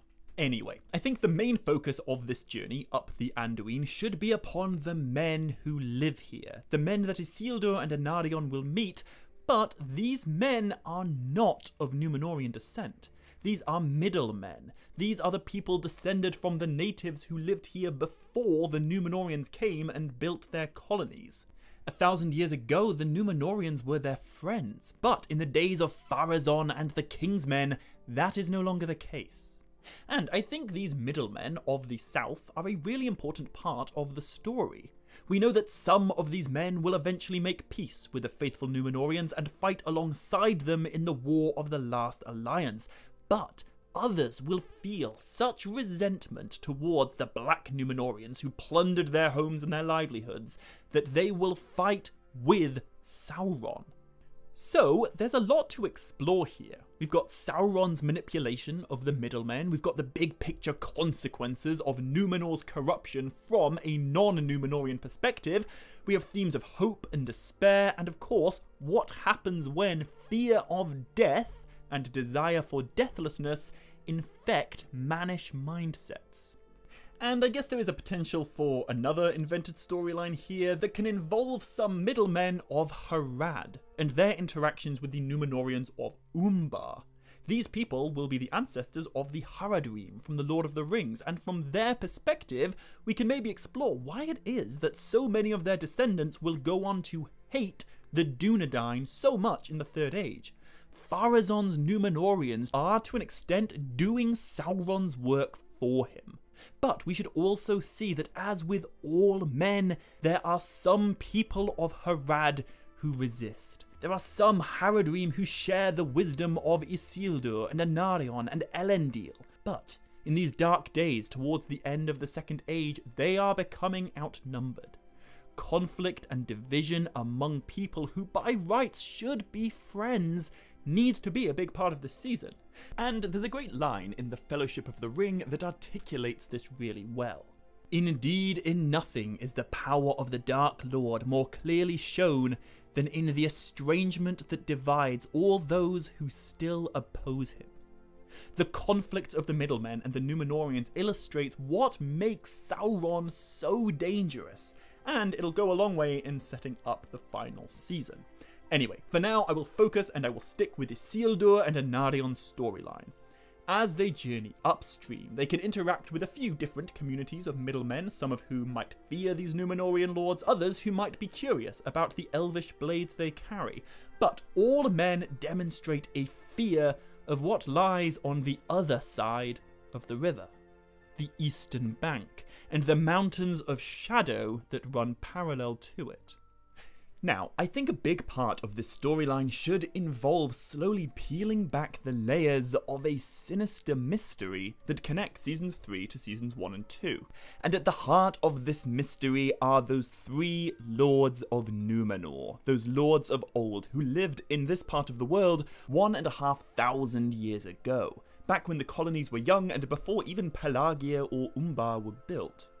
But the story of these three lords is almost completely unknown. That's what Isildur and Anárion and the guy whose footsteps they're retracing are trying to uncover.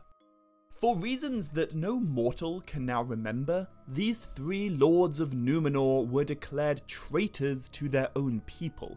Their names were mysteriously erased from all records, and the circumstances of their deaths is now entirely lost. Except for dark legends that persist among the middle men, frightening tales of three guys who feared death and apparently discovered a way to be free of it. Anyway, I don't think Isildur or Anárion would necessarily believe these superstitions of the locals, but in all the myriad of stories they hear, there is one constant. On the eastern bank of the Anduin, in the foothills of the Mountains of Shadow, there is an evil valley.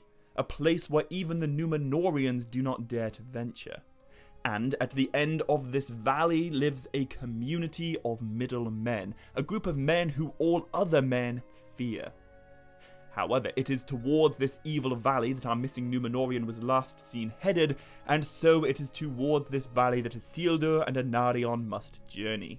But as they cross the river and enter into this evil part of the world, they discover that they are being watched by an incredibly sinister group of middle men.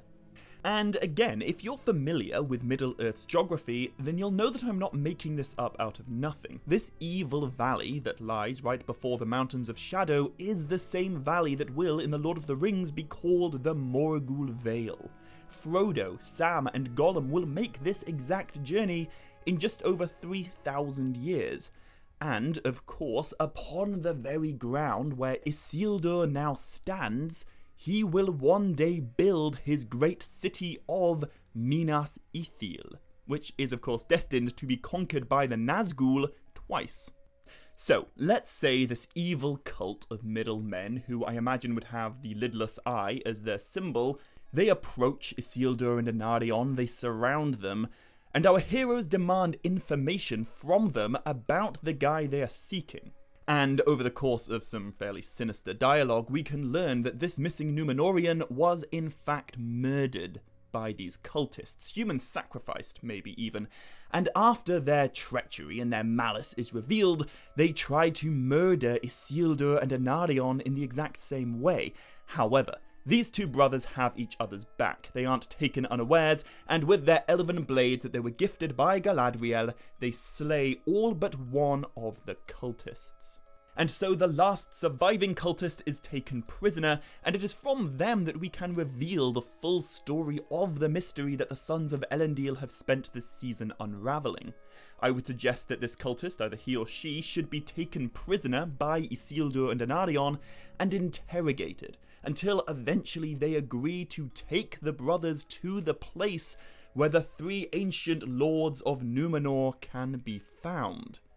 And I guess in the hopes that discovering where these traitorous Númenóreans were entombed might reveal some answers, Isildur and Anárion follow this cultist to the far end of the valley, and there they find a secret stair that has been cut into the Mountains of Shadow by the ancestors of these cultists. And these stairs will of course one day be known as the Stairs of Cirith Ungol, which means you can almost certainly tell where I'm going with this. However, as in all cases like this, I imagine there's a temptation to over-feature a familiar face, and it really annoys me in prequels and remakes and things when a character says a name from the original as if it's like a really huge deal and there's this big kind of dun-dun-dun moment, except that name wouldn't mean anything to the characters in the scene, and that's the case here. Shelob is a name that fans will recognize, it is relevant to this part of the story, it can be included, but that name would mean nothing to Isildur or Anárion, and so I think any potential Shelob revelation in this part of the story would have much more impact if it's really understated. I don't think Isildur and Anárion should really get a clear glimpse of Shelob. They don't know what she is, they just know enough to be afraid. Anyway, at the top of the stairs, this cultist leads them to the Pass of the Spider. And with no direction but forward, Isildur and Anárion enter Shelob's lair. And this is 100% of the reason why I suggested earlier that Galadriel should give at least one of them an elvish sword. In Lord of the Rings, we are explicitly told that Sam Gamgee's Dunedain dagger, his blade of Númenor, cannot cut through Shelob's webbing, but Frodo's sword Sting can. So, just for the sake of not contradicting anything, it would make sense for at least one of them to have an elvish blade in this scene. I think we can use the fear of the cultist to explore that something evil is watching them in the darkness. But as Isildur and Anárion come out on the other side, they discover why it is that these mountains of shadow are so feared. The land on the other side of them, that they now find themselves in, is Mordor. And maybe as they draw near to where we know the Tower of Cirith Ungol will one day be built by their descendants, their elven blades begin to glow blue. The truth is revealed. The orcs that Pharazôn and his Númenorian colonists have spent decades so proudly slaying for the good of their empire, they aren't random warbands from the Misty Mountains, they aren't a mindless rabble that just happens to be roaming the south. They are part of the vast army of Mordor, the army of Sauron that has been growing for a single purpose. 1,500 years ago, back in Season 2, the Númenorians joined forces with the elves and they robbed Sauron of an early victory. And so, during all those long years, while time has turned history and memory into myth and legend among the Númenorians, Sauron has not forgotten. On the one hand, I guess his presence in Middle-earth and the dark years that he's ruled through may seem completely separate to the fate of Númenor far in the west, but that's kind of the whole point of the Second Age. Nothing is separate from Sauron. And now Isildur knows it. From the steps leading out of Shelob's lair, he can look over the plateau of Gorgoroth and see the army that Sauron has spent so long gathering. But this still doesn't quite uncover the mystery of those Númenorian lords, and sensing that they've been led into a trap, Isildur and Anárion demand that the cultists tell them the truth, right now. Why is it that their people worship these long-dead lords of Númenor? How did they die, and where are they buried? But, as we the audience all know, that's just the thing. They didn't die. They are still out there. In fact, they're right here, in Mordor. The reason those lords of Númenor from 1,000 years ago matter to this story, the reason they are worshipped by the middlemen, is because they achieved that thing which so many men desire: deathlessness. 1,500 years ago, they accepted a gift, a ring of power, and because of it, they are still alive. Perhaps Isildur and Anárion begin to feel that dread, that fear for which the Nazgûl are so well known. And then we see them. All 9 ringwraiths appearing all around Isildur and Anárion 3,000 years before we will see them in The Lord of the Rings. I think the cultist should try and stab Isildur in the back, but Anárion saves him and slays the cultist, and then the 9 Nazgûl bear down on our Númenorian heroes. Now, there are any number of ways that we could get Isildur and Anárion out of this tricky situation that we've placed them in, but for the sake of drawing things out of Tolkien's writings instead of projecting it onto them, I would take inspiration from The Lord of the Rings, where we see Frodo invoke the elven phrase Elbereth Gil-thorniel, which we know the Nazgûl really don't like. And because in Tolkien's writings the Nazgûl are not warriors, they are so much more than that, and because there is power in the elven language, it's what gives the faithful their strength, Isildur and Anárion use their elven blades and they're able to kind of fight their way out, escape back into Shelob's lair, and hurry as fast as they can to the other side. Any orcs who may be chasing them could stop at the mouth of the pass. They know of the terror that dwells inside. And so as Isildur and Anárion run through the Pass of the Spider, their blades cease to glow. It's completely dark. And I think this would be the opportunity to have Shelob feature as like an actual character, a part of the story and not just fan service. But as I say, I really do reckon less is more here. Perhaps we can see the shape of her legs moving in the darkness, we can hear her hiss and catch just enough of a glimpse to understand why it is that in the future Isildur will name this place Cirith Ungol, the Pass of the Spider. We know that some kind of monster is chasing them, and we know that the terror of the Nazgûl is still flowing through Isildur and Anárion. So they swipe blindly with their blades and they just run. The whole scene is chaos, it's fear, it's darkness, until they finally make it out to the other side. I imagine them basically falling down the stairs of Cirith Ungol in their hurry to escape this evil place, but as they make it to the bottom, Isildur should turn and he should hear the screech of the Nazgûl coming from the pass behind him. It's just a little bit of foreshadowing to remind us that in Season 5, in this exact spot, Isildur will face the Nazgûl again during the first fall of Minas Ithil. However, after this really panicked, frenzied, stressful scene, I think it should be followed by a much more methodical, almost ritual scene featuring Sauron himself, in all his glory with the one ring upon his finger, standing at the absolute pinnacle of his might, the Lord of the Earth, the King of all men, opening the Black Gate and emerging from Mordor to unleash his orc army upon the Númenóreans. Now that the cat's out of the bag, he has no more need for patience. As Isildur and Anárion hurry back to Pelagia, Sauron sends his army south, through the lands that will one day be Ithilien, across the lands of the Middlemen, and down the Anduin towards the Númenórean colonies. Which means now our two main storylines can start coming back together. Somehow Isildur is going to have to send a message to Númenor informing his father and his king that the colonies are under attack, and not just by a random warband of orcs, but by the great army of Sauron himself.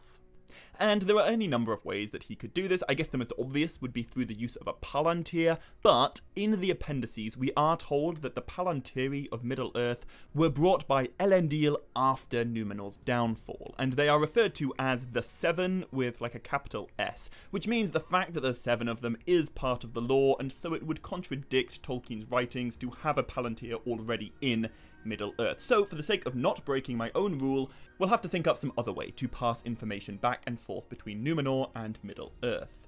But, as with most things, Tolkien does give us enough to work with here, and in The Hobbit we are told of quite a few examples of men using birds to carry messages. And of course, messenger pigeons are a real thing in the real world. Also, gulls and seabirds are something that Tolkien wrote a lot about in reference to Númenor's culture, so my suggestion would be that Isildur ties his message to, like, the ankle of some trained gull in Pelagia, and he then sends it across the sea back to Númenor bearing his message. Anyway, Sauron's armies attacking Pelagia isn't described in any detail in any of Tolkien's writings, but we are told that he put forth his might and pressed down upon the cities by the coasts, and declared his purpose to drive the Númenóreans into the sea. So, at least something similar to this did happen during the latter part of the Second Age. And, honestly, I imagine Pelagia would fall pretty quickly. Sauron's army would be upon it before the divided kingsmen and faithful can put aside their differences to put up much of a defense. And so after the city is overrun, Isildur and Anárion lead the survivors of Pelagia by ship, and they would sail south to the greatest of all the Númenórean strongholds in Middle-earth, Umbar, the haven of the king's men. Now, considering how Season 3 is going to end, I don't think Sauron should be leading his own army in person. He should stay in Mordor. But this story has had such a heavy focus on the Nazgûl, so in my mind they are the obvious secondary villains to put in charge here. Perhaps we can see Sauron's hateful army corrupting and perverting and polluting Pelagia after it's emptied, which kind of foreshadows next season. But as Season 3 nears its finale, we should have Sauron's army descending on Umbar. and we should get to see what a siege would be like when 9 of the besiegers have the power to induce fear and sickness and corruption, and the besieged have spent centuries fighting among themselves. Isildur and Anárion have found themselves trapped in the havens of their ideological enemies, with the Nazgûl and like a million orcs on the outside, and the hatred of their fellow Númenóreans on the inside. But that is where I will leave the Sons of Elendil for the moment, because at this point in the story, unbeknownst to either Isildur and Anárion, the conflict back home in Númenor has turned from tension to seemingly unavoidable civil war. And it's while this conflict is boiling to a breaking point that Isildur's message should reach the palace of the king in Armenelos. But before Pharazôn receives news of Sauron's attack on the colonies, the message should be intercepted by agents of Miriel. And as awful as the unleashing of Mordor may seem to everyone else, from Miriel's perspective, this could actually be a positive. All season long, she has been searching for a way to unite her people behind a common cause, and this could finally be it. I imagine Miriel taking Isildur's message to her husband / cousin / co-ruler / enemy, and telling Pharazôn that everything he achieved as a captain of the colonies is now under threat from Sauron, a guy who is calling himself the King of Men. And despite Pharazôn's astounding villainy, I guess there is one positive thing to say about him, and that is that, well, at least at this point in the story, Pharazôn hates Sauron.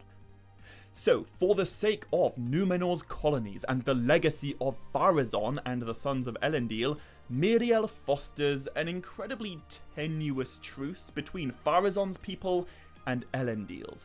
For if there is one thing that all Númenóreans do agree on, it's this: Sauron is not their king. Not yet, at least. And so, as Season 3 reaches its finale, the King's Men and the Faithful gather in the port city of Romena, and for the second time in this TV show, a massive fleet of Númenóreans set sail to Middle-earth to declare war on Sauron. However, whereas in the Season 2 finale this was like a really feel-good, heroic moment, now it's a lot more complicated. And I imagine as this fleet departs Númenor, Miriel would watch them disappear, much like how Eärien watches the Rohirrim disappear as they ride off to do war with Saruman. In both cases, Miriel and Eärien know that if the king doesn't return, all his power and responsibility will pass to them, and yet they have no control over what's going to happen. It's a pretty stressful position for a ruler to be in. Anyway, back in Umbar, things are getting more and more and more desperate for the besieged Númenóreans. As the Nazgûl and their immense army starves the haven towards submission, we have another opportunity to explore A, just how ugly the division among the Númenóreans truly is, and B, just how heroic Isildur and Anárion really are when the going gets tough. These guys are destined to be kings, and this is a good chance to demonstrate why. But then, just as all seems lost, Pharazôn's gold and scarlet sails appear on the horizon, and Umbar is saved by the coming of the king's fleet. There is, of course, an opportunity here for like an epic battle sequence, although Tolkien actually writes that when Pharazôn's fleet arrived at Umbar, the army of Sauron fled at the sight of them. And as the King of the Sea and his Númenórean army marched north towards the Black Gate of Mordor, the lands were empty and silent around them. The might of the Númenórean army is so incalculable that all servants of the enemy flee before them, and Pharazôn's warriors, along with Elendil's and all those that were trapped in Umbar, march up to Mordor without even a single shred of resistance. Which brings us to the very thing that all of Season 3 has been building to. The Númenóreans establish their vast camp right outside the Black Gate, and now it's Mordor's turn to be besieged. Opposites have exchanged places. The might of Númenor, at the absolute peak of its military power, is unveiled, and at the head of it all, the greatest army ever to walk through Middle-earth since the Eldar days, is Pharazôn the Golden. But Elendil is there too, with his sons, and with his faithful, and the conflict that has defined this entire season hasn't gone anywhere. So, it is at this point, with a very divided Númenorian army laying siege to Mordor, that I would bring Eärien back into the story. The last time we saw her, she had passed through Khazad-dum with Gil-galad and journeyed down the Silverlode River into the Sylvan woodland of Lindoriland, where she encounters the Wood Elves who will one day become the Elves of Lothlorien, and from them she receives gifts and knowledge, and then she takes one of their boats down the River Anduin, past the spot where her husband will one day be immortalised in the statue of the Argonath, and all the way down to the Falls of Rauros. And again, all we have to do is look at Tolkien's map here to reveal how this story should go. Because at the Falls of Rauros, Eärien is now pretty close to where our other major characters will be. All she has to do is pass through the wetlands of Nindalf. The dead marshes, they're only a fraction of the size they'll be in the Lord of the Rings, so that's not really an issue. And then, when she's past that, she is right where she needs to be, at the Black Gate. Also, and I don't think we need to focus on this, Season 5 would be the time to explore this storyline properly, but the part of the world that Eärien would travel through as she makes her way down the Anduin is the very part of the world where in the Second Age, the Gardens of the Entwives could be found. In the Second Age, the forest of Fangorn grew all the way up to the west bank of the Anduin, and on the other side were the Gardens of the Entwives. Eärien would be heading east, and the only reason Ents even exist is because they were created by a specific one of the Valar. Eärien is all about exploring the Valar and their role in the world, so if we want to introduce Entwives, this would be a decent opportunity, I think. Anyway, Eäryen's role in the finale is simple. She just sort of chances upon her people, except, you know, if chance it were. Chance in Tolkien's works, especially The Hobbit, is very much just another word for that higher power who is ever present but never seen, aka Iluvatar. Anyway, Eärien chances upon the Númenorian army, and she is finally reunited with her future husband Isildur and the rest of the faithful warriors. However, she is also among all of the Kingsmen and Pharazôn himself, and Eärien is now quite a different character to who she was when we met her. The events of Season 3 span 5 years, which means Eärien has spent these 5 years following the waters of Middle-earth, and in so doing befriending elves, Elrond, Gil-galad, Wood Elves, even Entwives, and only ever speaking to them in Sindarin. She is now such an elf friend. Everything that she is wearing, her hair, her jewellery, all of it is in an elven style. She has been so ennobled, and among the faithful it would seem almost a miracle that Elendil's daughter-in-law kind of appears out of the mist, but from the perspective of the Kingsmen, she's sort of like a witch. A mysterious figure to be shunned, for she represents the absolute antithesis of their anti-elven worldview. Which means, of course, Eäryen's return to the Númenorians only exacerbates the animosity between the faithful and the Kingsmen, and, as has been happening all season long, the Númenorians inch closer and closer to violent conflict. But then the Black Gate opens. Once again, the Númenorians must temporarily put aside their differences to fight a common enemy. But from the lands of Mordor comes no army of orcs, nor Haradrim, nor even Nazgûl. Instead, it is Sauron alone who emerges from Mordor to meet with Pharazôn. And unlike in all his previous appearances, Sauron looks humble in this moment. His form is nowhere near as majestic as when he called himself Anatar. It's nowhere near as awe-inspiring as when he was Sauron, the Lord of the Earth. Now, he's just some guy who knows he does not have what it takes to beat Pharazôn. Or so it seems. Sauron approaches the Golden King, he kneels at his feet, and he surrenders. Sauron pays homage to Pharazôn, and Pharazôn takes Sauron prisoner. So, Season 3 ends with Sauron's surrender, his capture, and his journey to Númenor in chains.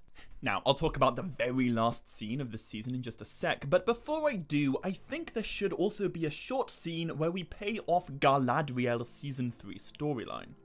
In the Lord of the Rings appendices, we are told that 3 days after the destruction of the One Ring, the final downfall of Sauron, Galadriel travelled to Dol Guldur, and she used her power to cleanse it, to expel the lingering evil, and to make it good again. So, I think we can take inspiration from that moment at the end of the Third Age and showcase a similar moment in the Second Age. A few days after the Númenóreans set sail back home with Sauron as their prisoner, Galadriel can come to Pelagia. And for the sake of the friendship that she once had with the Númenóreans 1,000 years ago, and for the sake of the friendship that she made much more recently with Isildur and Anárion, she uses her powers of preservation to cleanse Pelagia of the shadow and the blight that the Nazgul placed upon it, and she ensures that for millennia to come, Pelagia will always be a place where the enemies of the faithful are overcome, all the way up to Aragorn's defeat of the Corsairs there, just before the Battle of Pelennor Fields. Anyway, the final scene of Season 3. I imagine it beginning with Miriel, looking east from Númenor, and seeing the sails of Pharazôn's vast fleet approaching. And with a bit of really good acting and some lovely music, we can convey the complex cocktail of emotions that Miriel must be feeling without any need for dialogue. The kind of relief that Pharazôn and Elendil are both still alive, tinged with the foreboding that Pharazôn and Elendil are both still alive. But then the focus shifts to the ships, and we see each of our other main characters reacting to the sight of their homeland fast approaching in the west. First, we should show Sauron, hunched over, humiliated, and chained up on the deck of Pharazôn's flagship. Then we see Pharazôn in all his might, and all his pride, and all his folly, the ultimate conqueror, the ultimate king, who in his mind has no equal in the entirety of Arda. But then the focus shifts again to Elendil and Isildur and Anárion, the leaders of the faithful, the rebels returning to a home in which they are no longer welcome. And then there is Eärien, the most mystical of all the Númenóreans, who is so profoundly different upon her return than she was when she left. And then finally the camera turns back to Sauron. But this time the camera does not linger on his chains. We see his hand, his finger, and the shadow of the One Ring hidden upon it. Then we see his face and his smile, and we realize that this whole thing is going exactly the way he planned it. He could never have conquered Númenor on his own. The power in water is way beyond him. The island is unconquerable. The only thing that could bring down the Empire of Númenor is Númenóreans. And in Pharazôn's outrageous arrogance, the Golden King of Númenor has believed himself mighty enough to make Sauron his prisoner. In his profound folly, he is delivering the Dark Lord to the exact place he wants to be. And so, as the final scene cuts to black, we are left with the knowledge that Sauron now stands on the brink of his ultimate win. There can be no turning back. Sauron has come to Númenor, and the end is about to begin. So, those are my thoughts on how the first half of a Númenor storyline should be told. The first half of the middle part of a Second Age trilogy. And I had every intention of also talking about Season 4 in this video, but it's just so long. I don't know why I've lost the ability to make short videos, but I have. Anyway, I will end this video here, but I promise, very soon I will release another video talking through how I imagine Season 4 forward go and kind of telling the second half of this Númenor storyline. The downfall, the apocalypse that is now able to happen because Sauron has come to Númenor. So keep your eyes open for that. Hopefully I'll be able to upload it pretty soon. I have already written it. But to make sure you don't miss it when it comes, hit subscribe if you haven't already, and hit like and leave a comment and share this video with your friends if you want to. However, as always, until next time, my dear friends, much love. Stay groovy and Navaya Melanine.